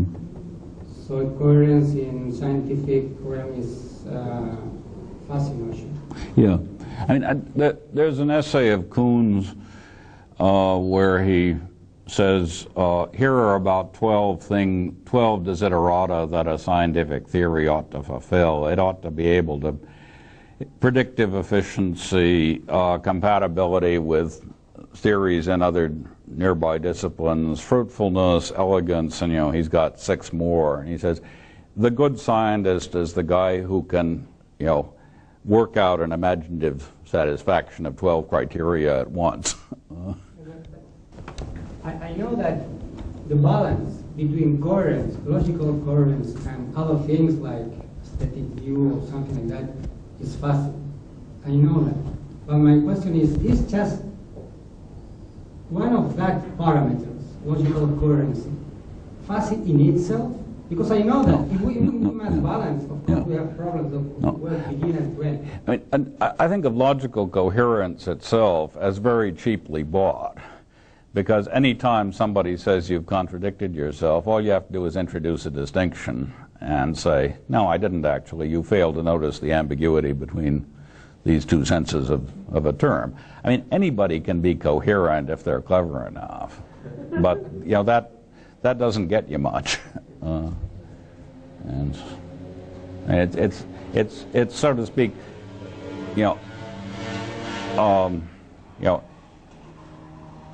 I mean, to pride oneself on coherence is merely to, you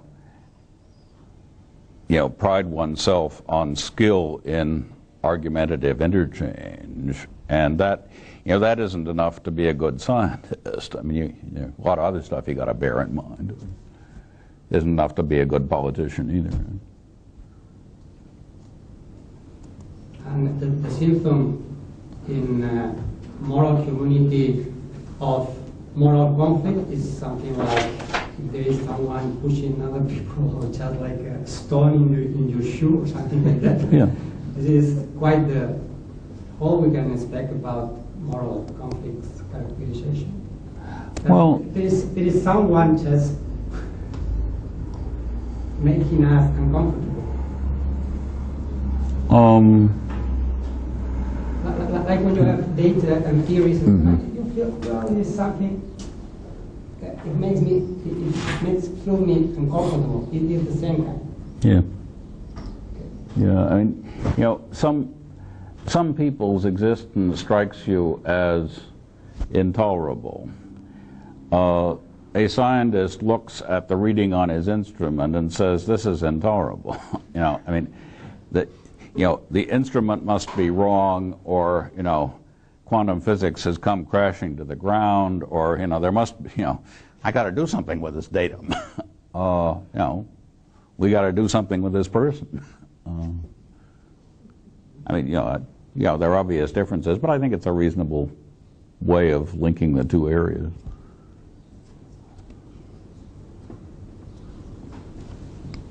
Yeah.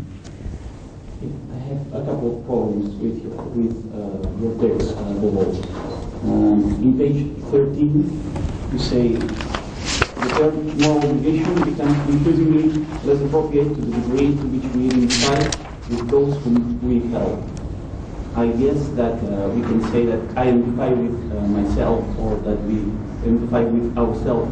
So does this quote mean that you deny the moral problem of committing suicide? That's my first. I mean, if there is such a moral problem or a moral obligation only as long as we don't identify with the object of our moral obligation, doesn't mean that we don't have such a moral problem as have we to commit suicide. The other problem I have with your text is that in page 17 you say that we cannot aim at what is right, but instead aim at even more sensitivity to pain and even greater satisfaction of ever more various needs. Also in your text, contingency, solidarity, and contingency, irony, and solidarity, you say that solidarity is the ability to see more and more traditional difference as unimportant when compared with similarities with respect to pain and humiliation. But then, on the other hand, you say on page 25 that pain is nothing distinctively human, and that there is nothing distinctively human about pain. How can we understand this? I prefer my later review. You're right. It's a contradiction, and I was right the second time. About suicide, yeah, I guess I can't see it as a moral problem. It's a moral problem. No, I can't see it as a moral problem. It seems to me that lots of things that we used to think were moral problems now strike us as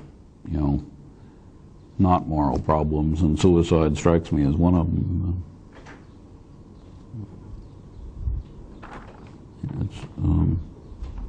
I get another way of putting that is to say, with the increase in tolerance, wealth, leisure, whatnot, we are in the habit of saying about more and more decisions people make, well, it's their business. We shouldn't really try to advise them on this. And I think we've come to say that more and more about suicide. Well, this is going to be a very broad question, but I hope that we can give it a try nevertheless. Well, reading again from this page 17 in your paper, where you say that more or less a grammatical analysis of moral is going to be parallel to this of science somehow. I read that the thoughts that you're going to develop are more or less in a Darwinian kind of affinity. I mean, you've talked already on all these lectures that there is such affinity with the Darwinian vocabulary to describe things that happen in social practice. There is such a thing. Such an affinity with the Darwinian vocabulary to describe social practices and so on. Well, then would it be completely a disaster to talk in your terms of the moral law like the natural law in Darwinian terms, right? I mean, talking about moral progress as natural evolution and so on. I mean, are you speaking of moral law and moral progress in these terms? Because then I have a problem, but it might be a pseudo problem, I don't know. This problem is, what do you do? I mean, my question is not what do you do with other utopias? They are utopias, and such you respect them or you don't, but they're utopias, they're there. But what do you do with people who cannot even get the chance of imagining an utopia? Or putting it in Darwinian terms, what do you do with the deer out in the jungle, which is, I don't know, enjoying the sunshine, not paying attention enough, and gets caught by the lion? I mean, what do you do with people that, as you say, well, you find yourself associated in this utopia with people who find it natural to act like this, like you act.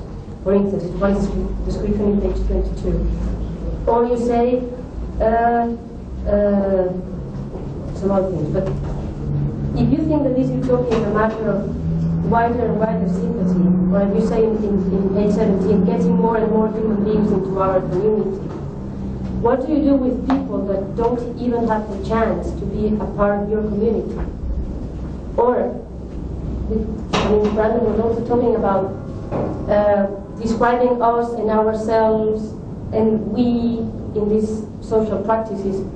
To put it in other words, who is this we in your social utopia? Well, that's what I want to talk about in the paper this afternoon. I mean, but I'm not sure that it gives you much of an answer, because all I'm going to say is we, for purposes of this discussion, we are the people who worry about the people who have no chance to be included in our society. And, you know, what seems to me good about the liberal post-French Revolution societies of Europe and America is that they worry about, hey, what are we going to do about Bangladesh? And, you know, what are we going to do about the farmers who aren't making it in the South, and, you know, stuff like that. And, you know, this has not been a common human preoccupation to, you know, have that kind of worry. Well, we are the ones who engage in that kind of worry. But I don't see that there's a general answer to the question, you know, what about these people? I mean, often the answer is, you know, there's nothing to be done. Let's hope things might be better for their children. Maybe we can do something for them. But then this question.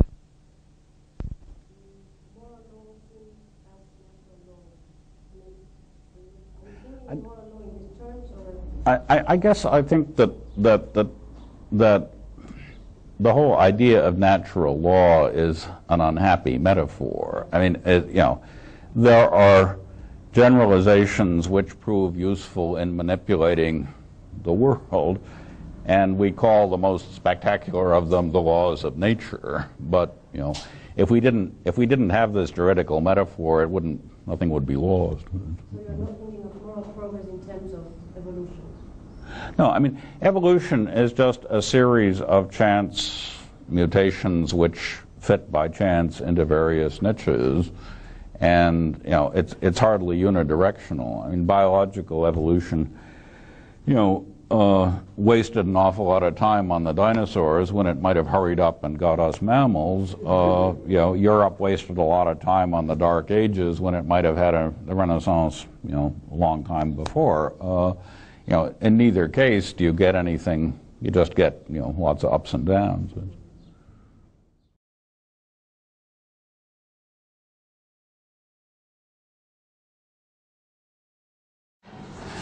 This last one is called Justice as a Larger Loyalty. All of us would expect help. If pursued by the police, we asked our family to hide us. Most of us would extend such help even when we know our child or our parent to be guilty of a sordid crime. Many of us would be willing to perjure ourselves in order to supply such a child or parent with a false alibi. But if an innocent person is wrongly convicted as a result of our perjury, most of us will be torn by a conflict between loyalty and justice. Such a conflict will be felt, however, only to the extent to which we can identify with the innocent person whom we've harmed. If the person is a neighbor, the conflict will probably be intense. If a stranger, especially one of a different race, class, or nation, it may be considerably weaker. There has to be some sense that he or she is one of us before we start being tormented by the question of whether we did the right thing when we committed perjury. So it might be equally appropriate to describe us as torn between conflicting loyalties, loyalty to our family and to a group large enough to include the victim of our perjury, rather than between loyalty and justice. Our loyalty to such larger groups will, however, weaken or even vanish altogether when things get really tough. then people whom we once thought of as like ourselves will be excluded. Sharing food with impoverished people down the street is natural and right in normal times, but perhaps not in a famine, when doing so amounts to disloyalty to one's family. The tougher things get, the more ties of loyalty to those near at hand tighten, and the more those to everyone else slacken. Consider another example of expanding and contracting loyalties, our attitude toward other species. Most of us nowadays are at least half convinced that the vegetarians have a point and that animals do have some sort of rights. But suppose that the cows or the kangaroos turn out to be carriers of a newly mutated virus, which, though harmless to them, is invariably fatal to humans. I suspect that we would then shrug off accusations of speciesism and participate in the necessary massacre. The idea of justice between species will suddenly become irrelevant because things have gotten very tough indeed, and our loyalty to our own species must come first. Loyalty to a larger community, that of all living creatures on our home planet, would under such circumstances quickly fade away. As a final example, consider the tough situation created by the accelerating export of jobs from the first world to the third. There's likely to be a continuing decline in the average real income of most Americans, or for that matter, most European families. Much of this decline can plausibly be attributed to the fact that you can hire a factory worker in Thailand for a tenth of what you'd have to pay in Ohio or Catalonia. It's become the conventional wisdom of the rich that U.S. and European labor is overpriced on the world market. When American business people are told that they're being disloyal to the U.S. by leaving whole cities in our Rust Belt without work or hope, they sometimes reply that they place justice above loyalty. They argue that the needs of humanity as a whole take moral precedence over those of their fellow citizens and override national loyalties. Justice requires, they say, that they act as citizens of the world. Consider now the plausible hypothesis that democratic institutions and freedoms are viable only when supported by an economic affluence which is achievable regionally but impossible globally. If this hypothesis is correct, democracy and freedom in the first world will not be able to survive a thoroughgoing globalization of the labor market. So the rich democracies face a choice between perpetuating their own democratic institutions and traditions and dealing justly with the third world. Doing justice to the third world would require exporting capital and jobs until everything is leveled out, until an honest day's work in a ditch or at a computer earns no higher a wage in Cincinnati or Paris than in a small town in Botswana. But then it can plausibly be argued there will be no money to support free public libraries, competing newspapers and networks, widely available liberal arts education, and all the other institutions which are necessary to produce enlightened public opinion, and thus to keep governments more or less democratic. What on this hypothesis is the right thing for the rich democracies to do?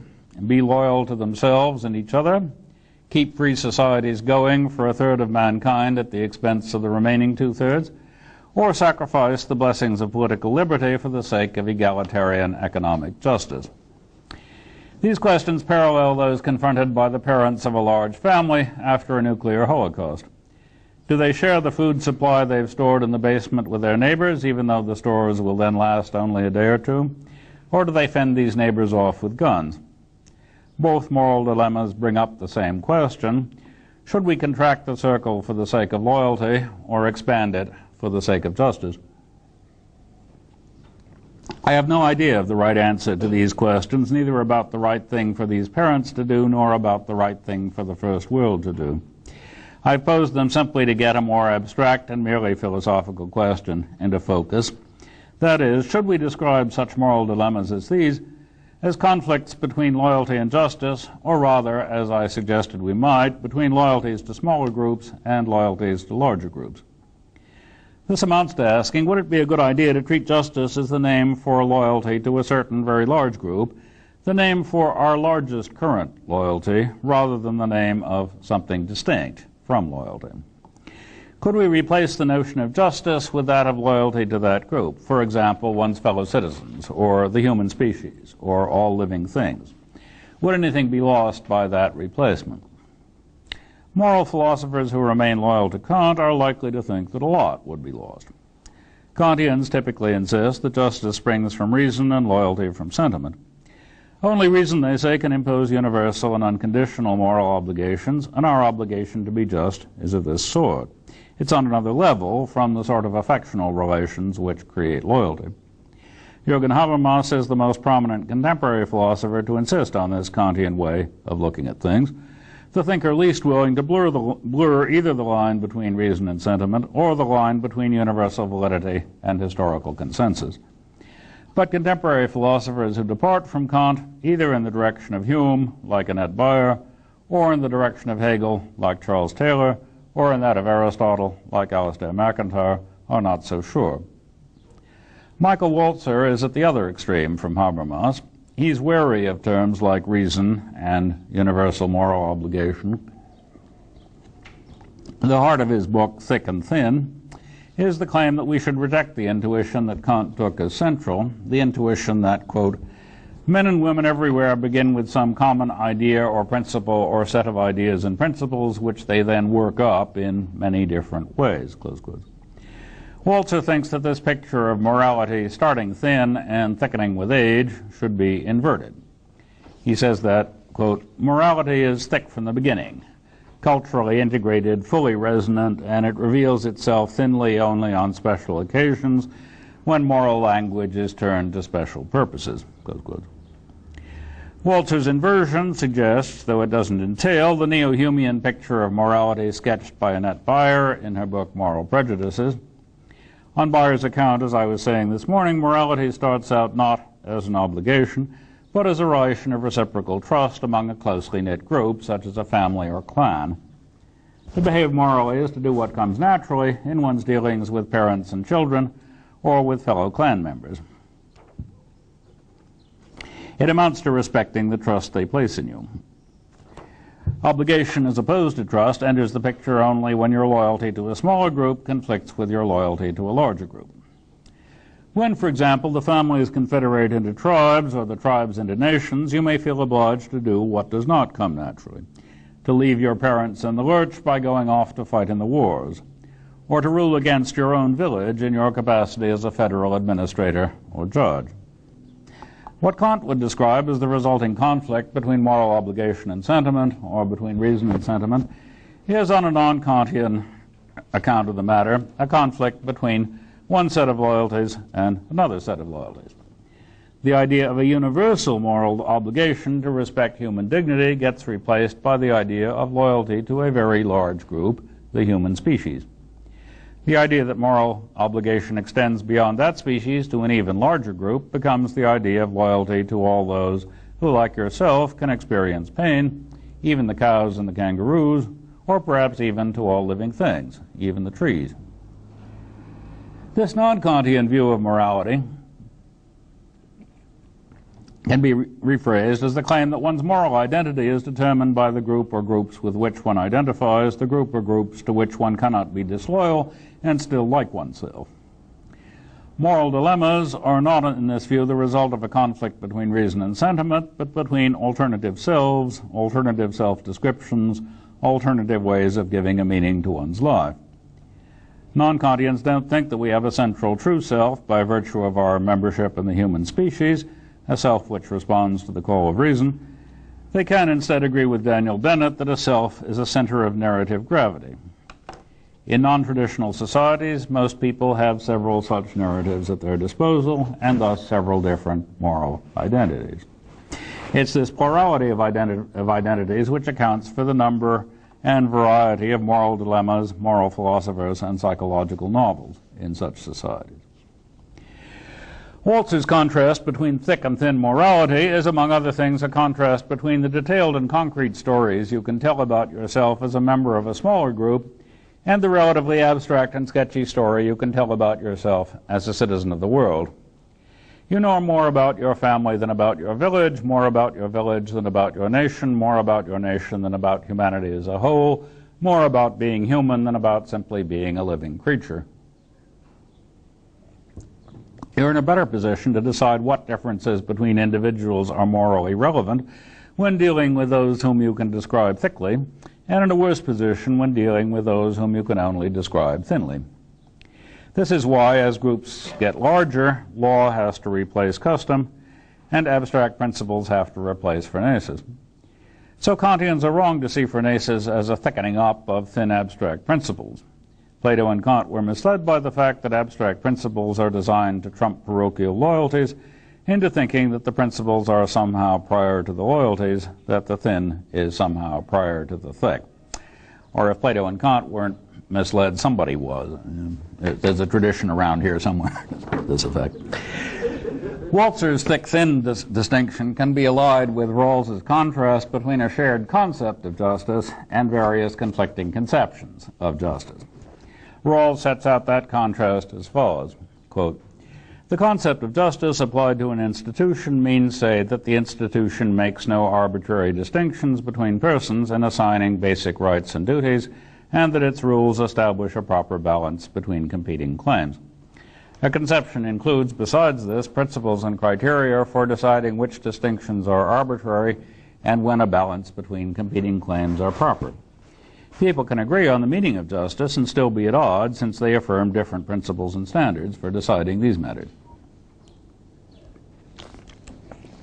Phrased in Rawls's terms, Walzer's point is that thick, fully resonant conceptions of justice, complete with distinctions between the people who matter most and the people who matter less, come first.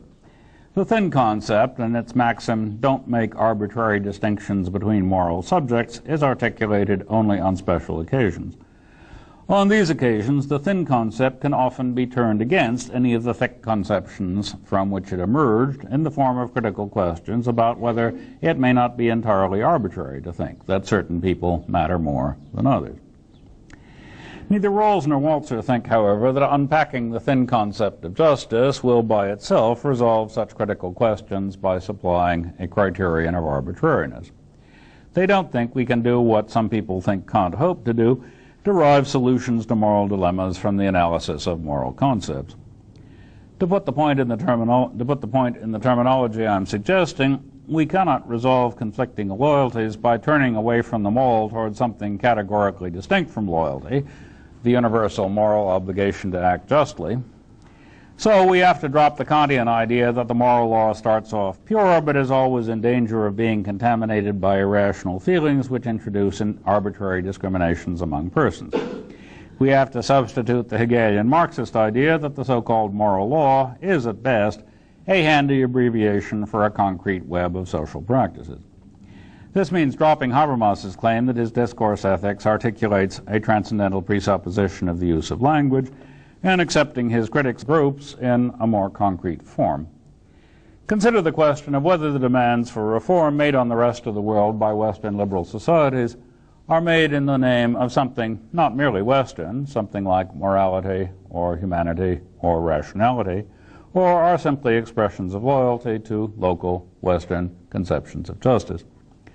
Habermas would say that they're the former, I'd say that they're the latter, but none the worse for that. I think it's better not to say that the liberal West is better informed about rationality and justice, and instead to say that, in making demands on non-liberal societies, it is simply being true to itself. In a recent paper called The Law of Peoples, Rawls discusses the question of whether the conception of justice, which he has developed in his books, is something peculiarly Western and liberal, or rather something universal. He would like to be able to claim universality. He says it's important to avoid historicism, and he believes he can do this if he can show that the conception of justice suited to a liberal society can be extended beyond such societies through formulating what he calls the law of peoples. He outlines in that paper an extension of the constructivist procedure proposed in his book, A Theory of Justice, an extension which, by continuing to separate the right from the good, lets us encompass liberal and non-liberal societies under the same law. As Rawls develops this constructivist proposal, however, it emerges that this law applies only to reasonable people, in a quite specific sense of the term reasonable. The conditions which non-liberal societies must honor in order to be, quote, accepted by liberal societies as members in good standing of the Society of Peoples, close quote, include the following, quote, Its system of law must be guided by a common good conception of justice that takes impartially into account what it sees not unreasonably as the fundamental interests of all members of society. Rawls takes the fulfillment of that condition to rule out violation of basic human rights. These rights include at least, quote, quoting from Rawls, certain minimum rights to means of subsistence and security, the right to life, to liberty, freedom from slavery, serfdom, and forced occupations, and personal property, as well as to formal equality as expressed by the rules of natural justice, for example, that similar cases be treated similarly. Close quotes. When Rawls spells out what he means by saying that the admissible non-liberal societies must not have unreasonable philosophical or religious doctrines, he glosses the term unreasonable by saying that these societies must, quote, admit a measure of liberty of conscience and freedom of thought, even if these freedoms are not in general equal for all members of society, close quotes. Rawls's notion of what is reasonable, in short, confines membership of the Society of Peoples to societies whose institutions encompass most of the hard-won achievements of the West in the 2 centuries since the Enlightenment. It seems to me that Rawls cannot both reject historicism and invoke this notion of reasonableness. For the effect of that invocation is to build most of the West's recent decisions about which distinctions between people are arbitrary into the conception of justice which is implicit in the law of peoples. The difference between different conceptions of justice, remember, the differences between different conceptions of justice, remember, are differences between what features of people are seen as relevant to the adjudication of their competing claims. There's obviously enough wriggle room in phrases like similar cases should be treated similarly to allow for arguments that believers and infidels, men and women, blacks and whites, gays and straight, should be treated as relevantly dissimilar. So there's room to argue that discrimination on the basis of such differences is not arbitrary. If we're going to exclude from the Society of Peoples societies in which infidel homosexuals are not permitted to engage in certain occupations, those societies can quite reasonably say that we are, in excluding them, appealing not to something universal, but to very recent developments in Europe and America. I agree with Habermas when he says that, quote, what Rawls in fact prejudges with the concept of an overlapping consensus is the distinction between modern and pre-modern forms of consciousness, between reasonable and dogmatic world interpretations, close quotes. But I disagree with Habermas, as I think Walzer also would, when he goes on to say that Rawls, quote, can defend the primacy of the right over the good with the concept of an overlapping consensus only if it is true that post-metaphysical worldviews that have become reflexive under modern conditions are epistemically superior to dogmatically fixed fundamentalist worldviews, indeed only if such a distinction can be made with absolute clarity. Close quotes. Habermas's point is that Rawls needs an argument from transculturally valid premises for the superiority of the liberal West. Without such an argument, he says, quote, the disqualification of unreasonable doctrines that cannot be brought into harmony with the proposed political concept of justice is inadmissible, close quote.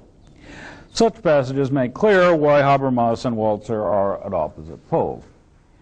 Walzer is taking for granted that there can be no such thing as a non-question begging demonstration of the epistemic superiority of the Western idea of reasonableness. There is for Walzer no tribunal of transcultural reason before which one could try the question of superiority. Walzer is presupposing what Habermas calls a strong contextualism for which there is no single rationality. On this conception, Habermas continues, quote, individual rationalities are correlated with different cultures, worldviews, traditions, or forms of life. Each of them is viewed as internally interwoven with a particular understanding of the world, close quote. I think that Rawls's constructivist approach to the law of peoples can work if he adopts what Habermas calls a strong constructivism, but doing so would mean giving up the attempt to escape historicism, as well as the attempt to supply a universalistic argument for the West's most recent views about which differences between persons are arbitrary. The strength of Walzer's book, Thick and Thin, seems to me its explicitness about the need to do that. The weakness of Rawls' account of what he's doing lies in an ambiguity between two senses of universalism. When Rawls says that a constructivist liberal doctrine is universal in its reach once it is extended to a law of peoples, he's not saying that it's universal in its validity. Universal reach is a notion which sits well with constructivism, but universal validity is not. It's the latter that Habermas requires. That's why Habermas thinks that we need really heavy philosophical weaponry modeled on Kant's, why he thinks that only transcendental presuppositions of any possible communicative practice will do the job. To be faithful to his own constructivism, I think, Rawls has to agree with Walzer that this job just doesn't need to be done.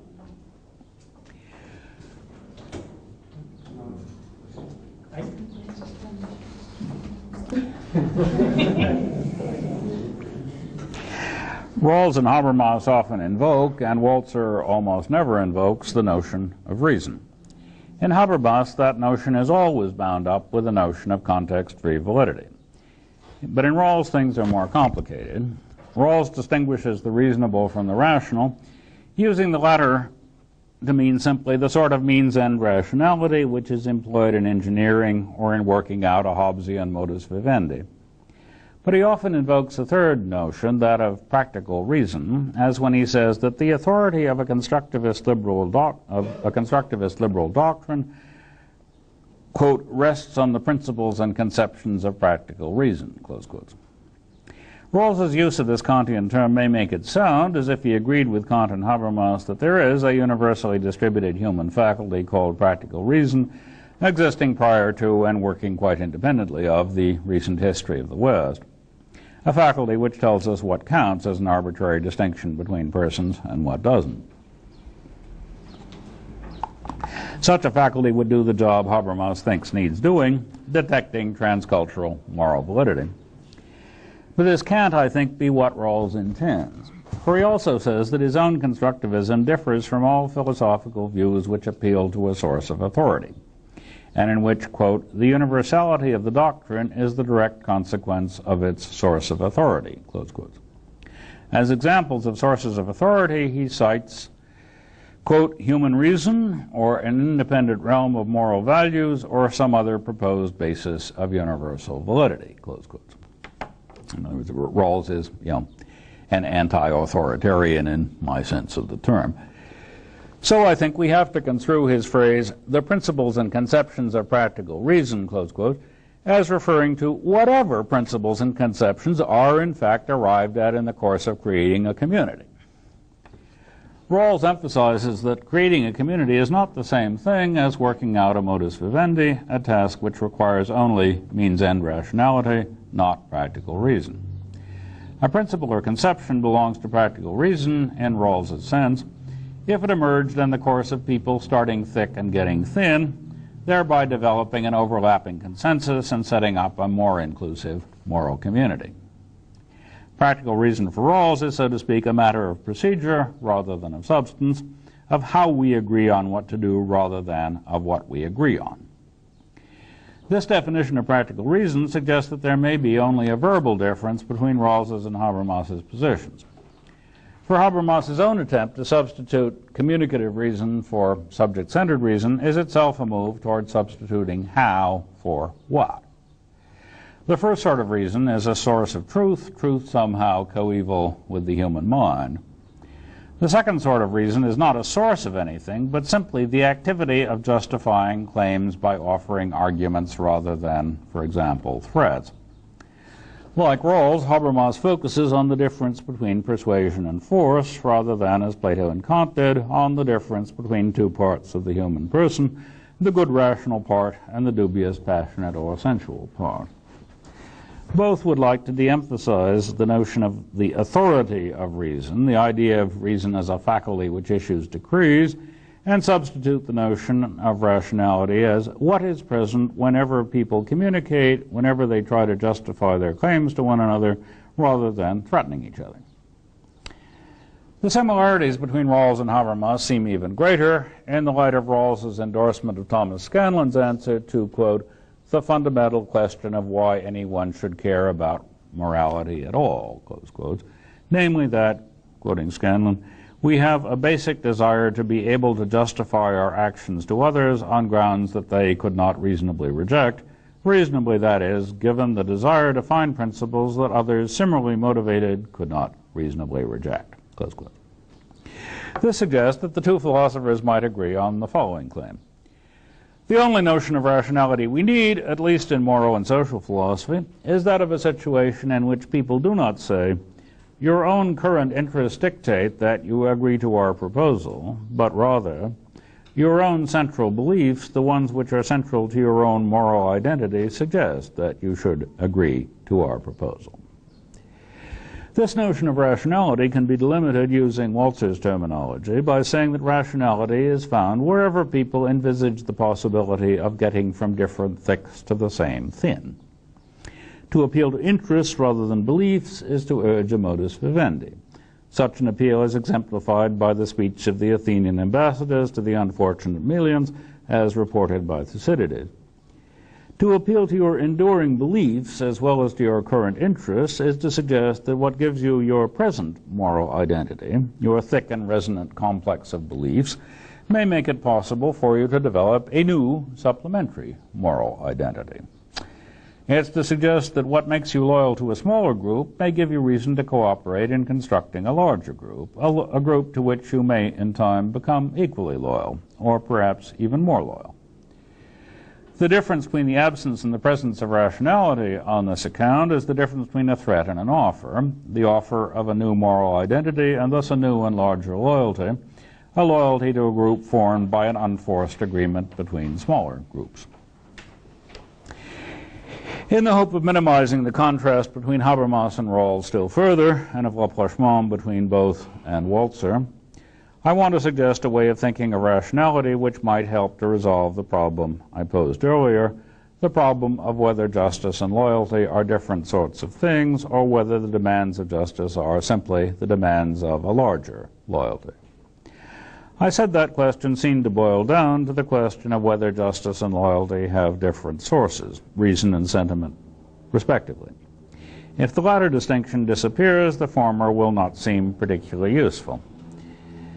But if by rationality we mean simply the sort of activity which Walzer thinks of as a thinning out process, the sort that with Locke achieves the formulation and utilization of an overlapping consensus, then the idea that justice has a different source than loyalty no longer seems plausible. For on this account of rationality, being rational and acquiring a larger loyalty are two descriptions of the same activity. This is because any unforced agreement between individuals and groups about what to do creates a form of community, and will, with luck, be the initial stage in expanding the circles of those whom each party to the agreement had previously taken to be people like ourselves. The opposition between rational argument and fellow feeling thus begins to dissolve, for fellow feeling may, and often does, arise from the realization that the people whom one thought one might have to go to war with, to use force on, are, in Rawls's sense, reasonable. They are, it turns out, enough like us to see the point of compromising differences in order to live in peace, and of abiding by the agreement that has been hammered out. They are, to some degree at least, trustworthy.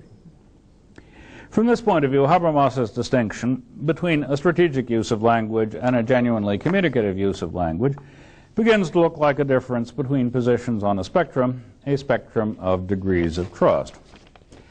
Bayer's suggestion that we take trust rather than obligation to be our fundamental moral concept would thus produce a blurring of the line between rhetorical manipulation and genuine validity-seeking argument, a line which I think Habermas draws too sharply. If we cease to think of reason as a source of authority and think of it simply as the process of reaching agreement by persuasion, then the standard dichotomy of reason and feeling begins to fade away. That dichotomy can be replaced by a continuum of degrees of overlap of beliefs and desires.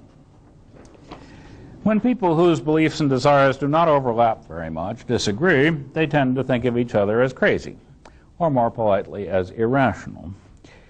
When there's considerable overlap, on the other hand, they may agree to differ and regard each other as the sort of people one can live with, and eventually perhaps the sort one can be friends with, intermarry with, and so on.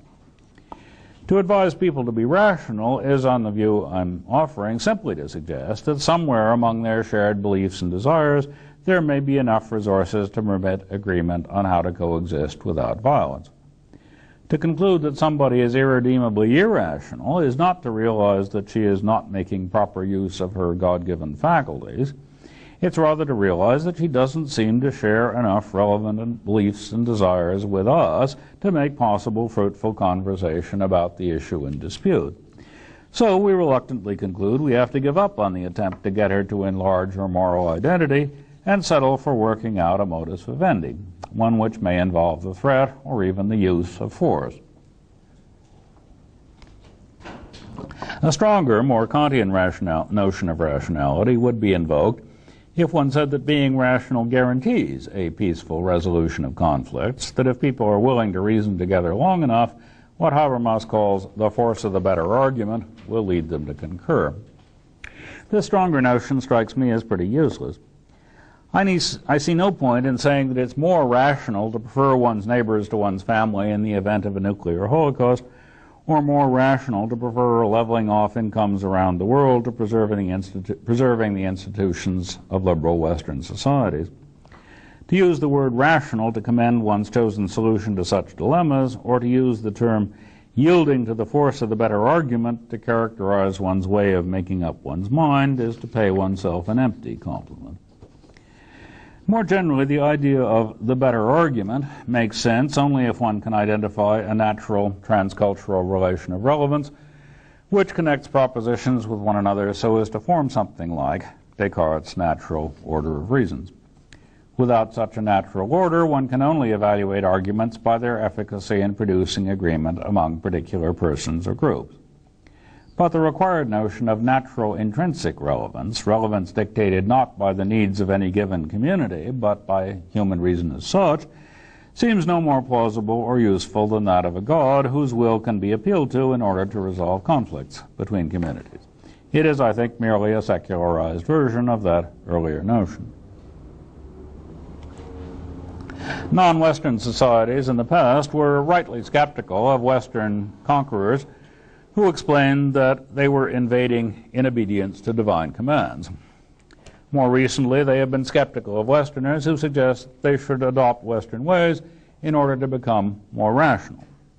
This suggestion has been abbreviated by Ian Hacking as "me rational, you Jane." On the account of rationality I'm recommending, both forms of skepticism are equally justified. But this is not to deny that these societies should adopt recent Western ways by, for example, abandoning slavery, practicing religious toleration, educating women, permitting mixed marriages, tolerating homosexuality and conscientious objection to war, and so on. As a loyal Westerner, I think they should indeed do all these things. I agree with Rawls about what it takes to count as reasonable and about what kind of societies we Westerners should accept as members of a global moral community. But I think that the rhetoric we Westerners use in trying to get everybody to be more like us would be improved if we were more frankly ethnocentric and less professedly universalist. It would be better to say, here is what we in the West look like as a result of ceasing to hold slaves, beginning to educate women, separating church and state, and so on.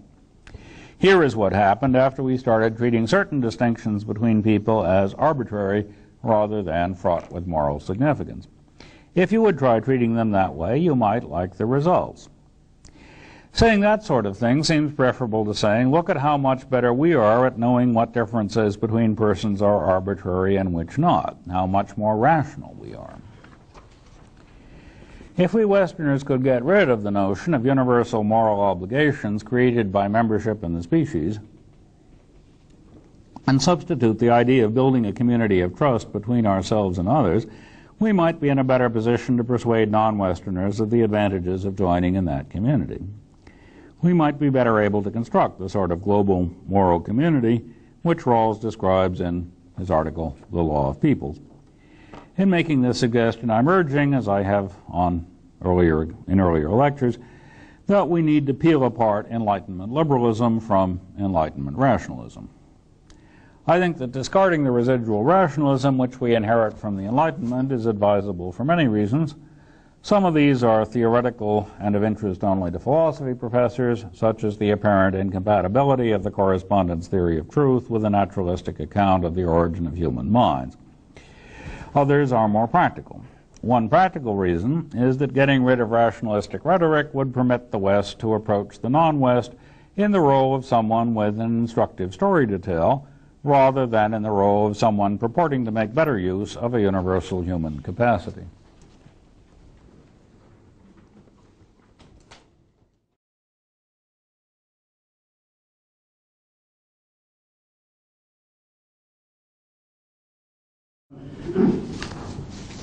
Maybe this just betrays my not getting around in this literature enough, but I'm struck by your use of loyalty, not a concept one hears much about in the literature of moral philosophy, I think. It used to be one that was bandied about quite a bit, and in particular, Josiah Royce wrote his moral philosophy, probably the best statement of it, the ultimate statement of it, in a book called Loyalty to Loyalty, in which, it was he meant it to be a Hegelian book, but I think he was making a point in the vicinity of the one you were making. That is, he thought he could do all the work that people needed notions like the good, the right, and the just do. He can make the notion of loyalty do all that work. Instead of talking about expanding the size of the group to which we were loyal, he wanted, in a sort of Kantian way, to jump all the way to the largest level by going meta, saying, all right, loyalty to loyalty. This is a caricature, maybe not a useless one. The idea was that anybody who could be loyal to anything was somebody that we were loyal to. That was how we were going to get to the most inclusive group. But he starts off in something like the same way you do. Look, isn't something like this sense of loyalty where are the things that we're pleased to call moral intuitions, the moral aspect of our life, starts. Now let's think about why that's so important to us, what do we mean by that, and so on. Aren't we seeing our best selves there? Well then, anybody who is moved by this has a best self, and we're implicitly in seeing our loyalties as the defining thing about us. We're somehow implicitly already loyal to loyalty, and so to this larger community. That's not Habermas's way of jumping to the most inclusive community. Is it a via media between you and him? Sorry? Is it a via media between you and Habermas? That is, you see a gradualist, let's be more inclusive, let's expand our loyalties to the extent that it's feasible, and it's always going to be a question, what is feasible?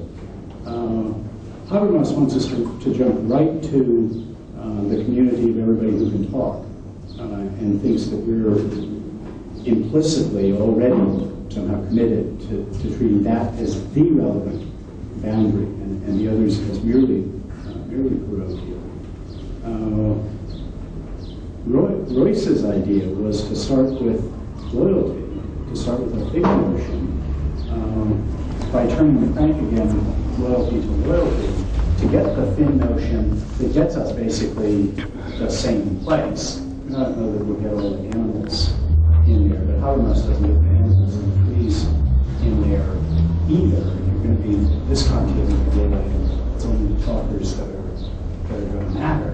But at least you get all of them, even if they're funny and non-human looking, the Martians with their computers, if they manage it. It's not obvious to me that the Roycean way falls prey to all of the disadvantages that you've diagnosed in Habermas. Do you think there's any go in it at all?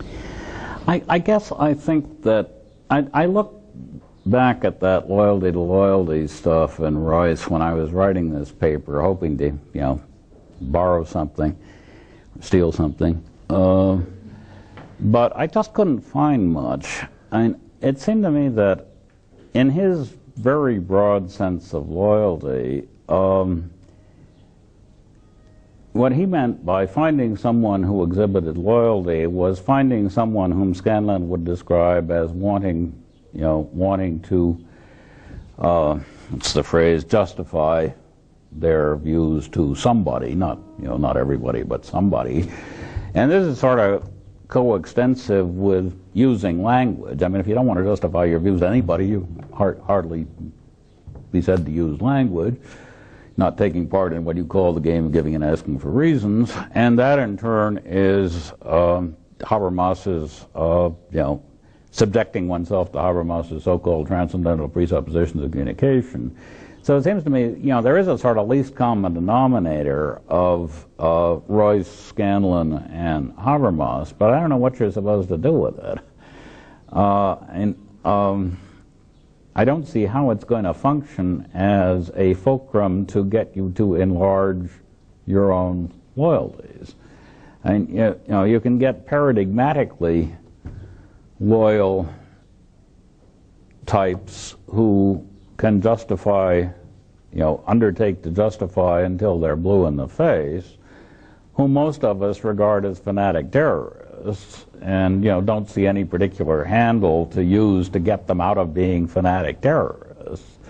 So, they're language users, they got loyalty, they got the desire to justify, they got the whole thing, but they're hopeless. So I think of Royce, Scanlon, and Habermas as pretty much all in the same line of business, and none of them is getting very far.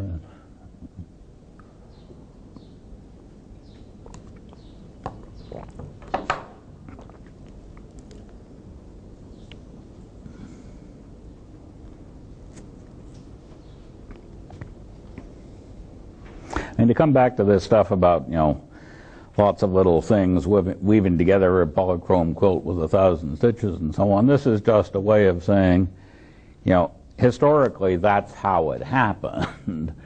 It would have been nice if there had been a shortcut consisting in appeals to loyalty as such, or language use as such, or justification as such, but there wasn't, so they took the long way round. Well, or one might say, we did have one shot at the short route, and it was the French Revolution. And we basically, though we got a lot of good rhetoric out of it, had to back off and start over again. Because it turned out it didn't work if you did it. You had to do it in one stroke. You might say it didn't work in France very well for a while, but it changed the European self-image in a way that paid off in the course of the 19th century. That, the mere possibility of the event of the French Revolution made it possible for the Europeans and the Americans to think of to have a different center of narrative gravity, as Dennett says.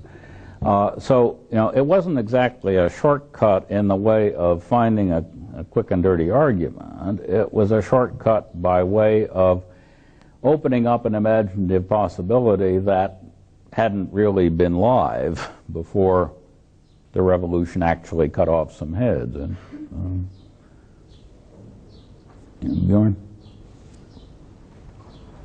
In contingency, irony, and solidarity, you talk about the rationality, irrationality distinction, and recommend that we confine it to the inside of a language game. And I see what you're saying here as a great improvement on the treatment you gave there. I wondered if you yourself see it as saying, as construing the matter differently, or Yeah, Putnam properly criticized that stuff in Contingency, Irony, and Solidarity as pretending that somehow language games contain something like algorithms, and he was right. That was a misleading suggestion.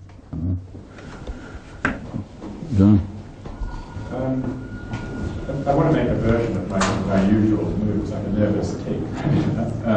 You said at one point, against Habermas, the idea of the better argument, makes sense only in a transcultural, only if we had a transcultural context, and we don't, so it doesn't.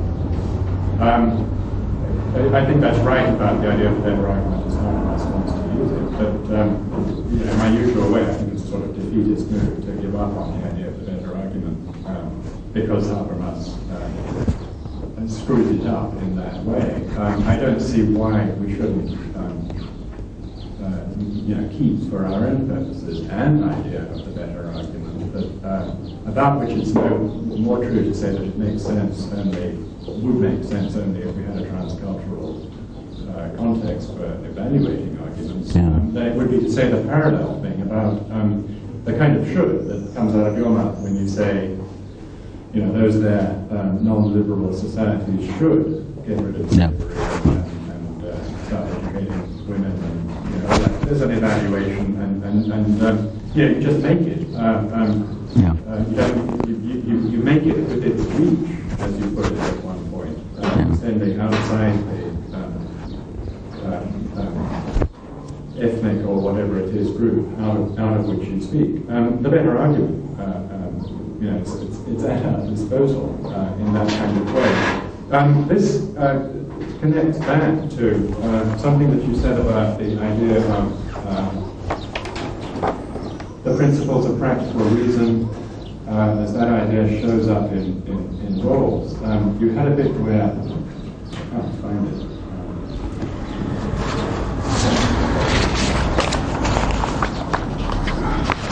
Page 17. Surely, frankly, Rawls makes it perfectly plain that by the principles of practical reason doesn't mean some transcultural tribunal of reason, the sort of thing that the hairy neo-Kantians, the Frankfurt guys, want. I mean, Rawls has no truck with that idea. And you concluded at that point very quickly. So we have to construe this phrase, the principles and conceptions of practical reason, as referring to whatever principles and conceptions are in fact arrived at in the course of creating a community. And then further on, in the same spirit, practical reason for Rawls as a matter of procedure rather than of substance. I mean, it seems to me it needn't be so. And it's kind of dangerous to go that way. It makes it sound as if the position is not ethnocentric, but really relativist. I mean, you've got a nice distinction of those. I mean, as if some other bunch of people create a community and come up with some, to us, monstrous collection of what they say are principles of practical reason. But that's what they come up with in the course of creating a community. And as if you're stuck with saying, so the label, the principles and conceptions of practical reason, fits that bunch of stuff insofar as it conforms to the procedural characterization that you give, just as well as it fits Rawls's late 20th century Western liberal substantive conception of the principle. I mean, I think Rawls can have it that the principles of justice and the principles of practical reason pretty much coincide. I mean, it's the same sort of gesture. These are the principles of practical reason, I say, in the same spirit as I say, these are the better arguments, or in the same spirit as I say, they should get rid of slavery, they should educate their women. There needn't be a flopping back into pretending to have some kind of universal grounding. Maybe. I can't remember his use of the term that clearly, and I don't think it is very clear, really, but, I was left with the impression that he would think of something like the Confucian ethic of ancient China as an example of practical reason, even though, let's say, no Confucian ever dreamed of teaching women how to read and write. But I'm not sure. I agree with you about the force of the better argument if one is... I mean, I think what's touchy here is when you say things like, we're gebildet, they aren't. We were properly brought up, they aren't. It's something we all believe, God knows. It's just that most philosophers think it their professional duty never to use the phrase. And, it's a touchy point in the interpretation of Plato, but, I have usually thought of Plato reading an early draft of the Nicomachean Ethics and saying, geez, this kid didn't get the idea. It's how we, there's this story about Winston Churchill who went to Sandringham, the military, not Sandringham, whatever it was, the military academy they have in Britain. So he didn't get the usual classical education. And somebody, when he was in his 40s, somebody said, Winston, you never read Aristotle? And, nope, never read Aristotle. So they gave him a copy of the Nicomachean Ethics. And some weeks later, Churchill gave it back, and his friend said, how'd you like it? And he said, well, I read some of it, but, that was the way I was brought up. Why do I need to read this? And, I mean, there did seem to me that tone in the ethics of, people who are brought up, will know what I'm talking about, and people who aren't well brought up won't. And, this is the way outside of the philosophy classroom we proceed in everyday life. It's just when we drag it into the classroom, it sounds out of place. And that's why I have a feeling you're just not going to get away with Bildung. It's, once people, the phrase in your book, Mind and World, that is going to be least popular is properly brought up. I mean, that's the one that'll kill the book, if anything does. I mean, it has this great intuitive appeal that the Nicomachean Ethics also has, but Plato somehow set the rules where you weren't supposed to do that. I'm wondering, picking up on John's point just now, I think of what he's doing now in the response as a kind of ethnocentric ascent, shifting up the level of what you call ethnocentrism to a level where you need feel no scruples about saying things like the better argument should be in. So it may be that the fear of the rhetorical consequences of talking that way that you have would be alleviated once you start looking carefully at the kinds of claims that somebody would make once they are a mature historicist relying on Sellers and Davidson and you and proceeding to make this kind of ethnocentric ascent, the kinds of claims they would use to back up those kinds of diagnostic remarks. How it is they would set about, or the purposes to which they would put them. So I took the point that you wanted to make in CIS with the rationality distinction is, look, the point you make here when you say, you pay yourself an empty compliment when you say, well, I may not have convinced the other guy, but at least I was being rational. And that kind of use would fall away for someone who has performed ethnocentric assent. And so those kinds of worrying pseudo-legitimations, that aspect of the use will disappear once you really take to heart the historicistic, the Sellars and Davidsonian account of what we're doing when we use a term. And so that it's not just a matter of deciding whether or not to use the words, but how we implement them and what the exchange rules become once we start seeing them in this way. Yeah, the how rather than the what. That's, Yeah, I've had an experience and parrot a little bit of John McDowell's rhetorics and saying something like, there's maybe one more thing you would like to use from reason. I mean, that's on a basic level. I mean, if we're going to Bosnia and have to convince all these people that they have to live in peace, it seems like on a basic level, to demand reason from people about what they're doing, justification in that basic level. I mean, that shouldn't be thrown out with our content of the big reason either.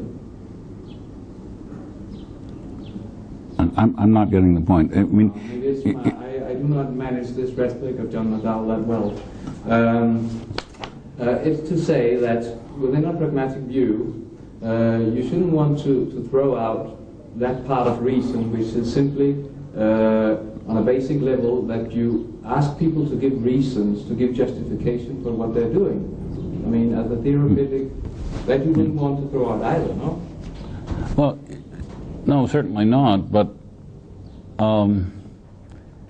yeah, I'm nervous about your putting it as throwing out that part of reason.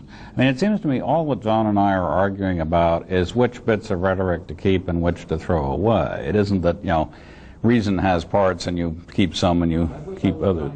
You know, I mean, I guess I think that there aren't any rules for dealing with really weird, different cultures or fanatical terrorists or Nazis or, you know, whatnot. You use whatever handle you can get and often find you don't have any handle at all. So there's not much point in trying to predict what you will and won't do with them. I mean, yeah, you'll ask them for justification, and, you know, if they give you, an appeal to the orders of the supreme leader or something, you're stuck.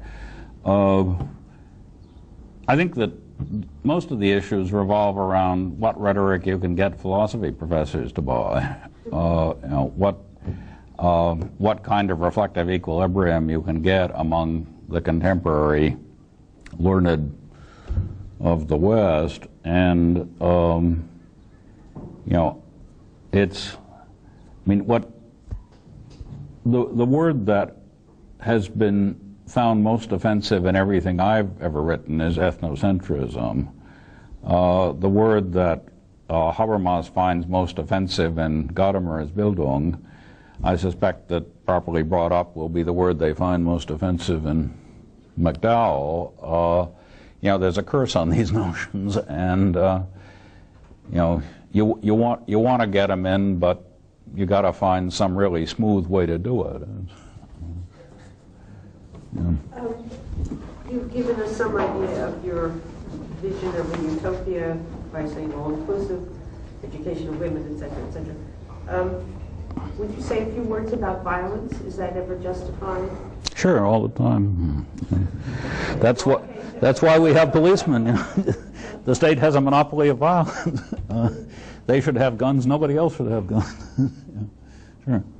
I mean, you would think it was okay to achieve your utopia to use violence? Absolutely. Yeah. Absolutely. Yeah.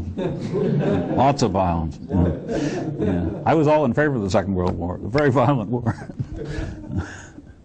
That makes a difference. Or just to employ the principle of William James. That's something which makes a difference. Violence.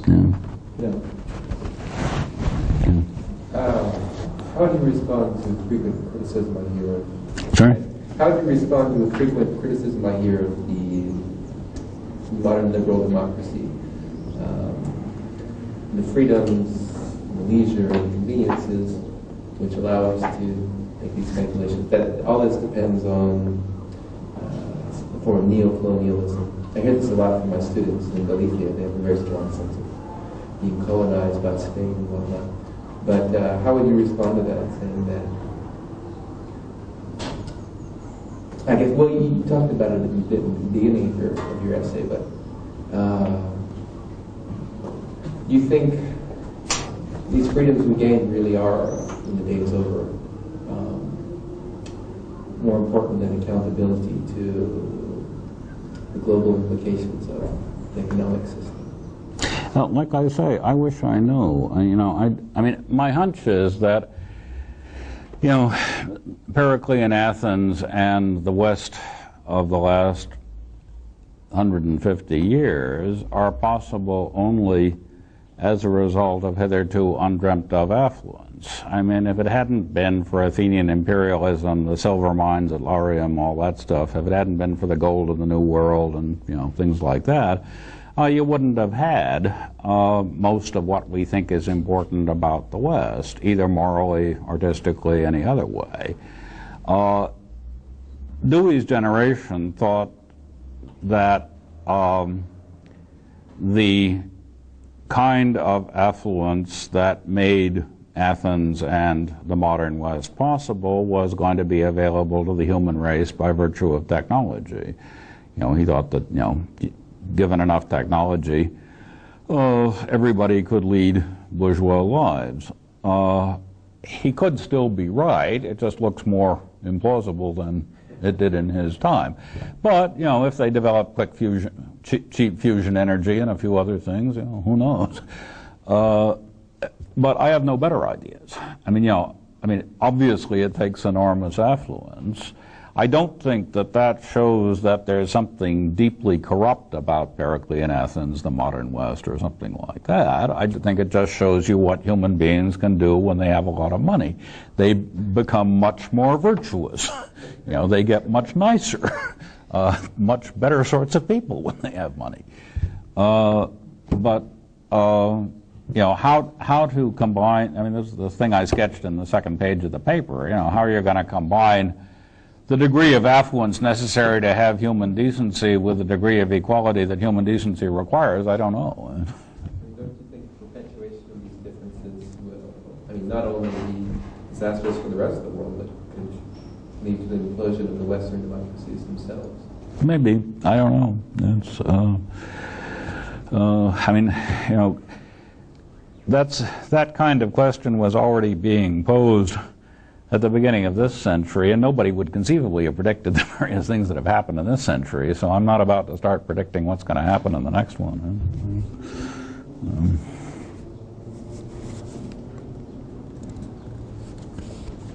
Okay, just an afterword. Thank you very much, Professor Rorty, for this wonderful pragmatism week. Thank you very much for asking me. I'm very grateful to all of you for having had the patience to sit through all this. Thank you very much.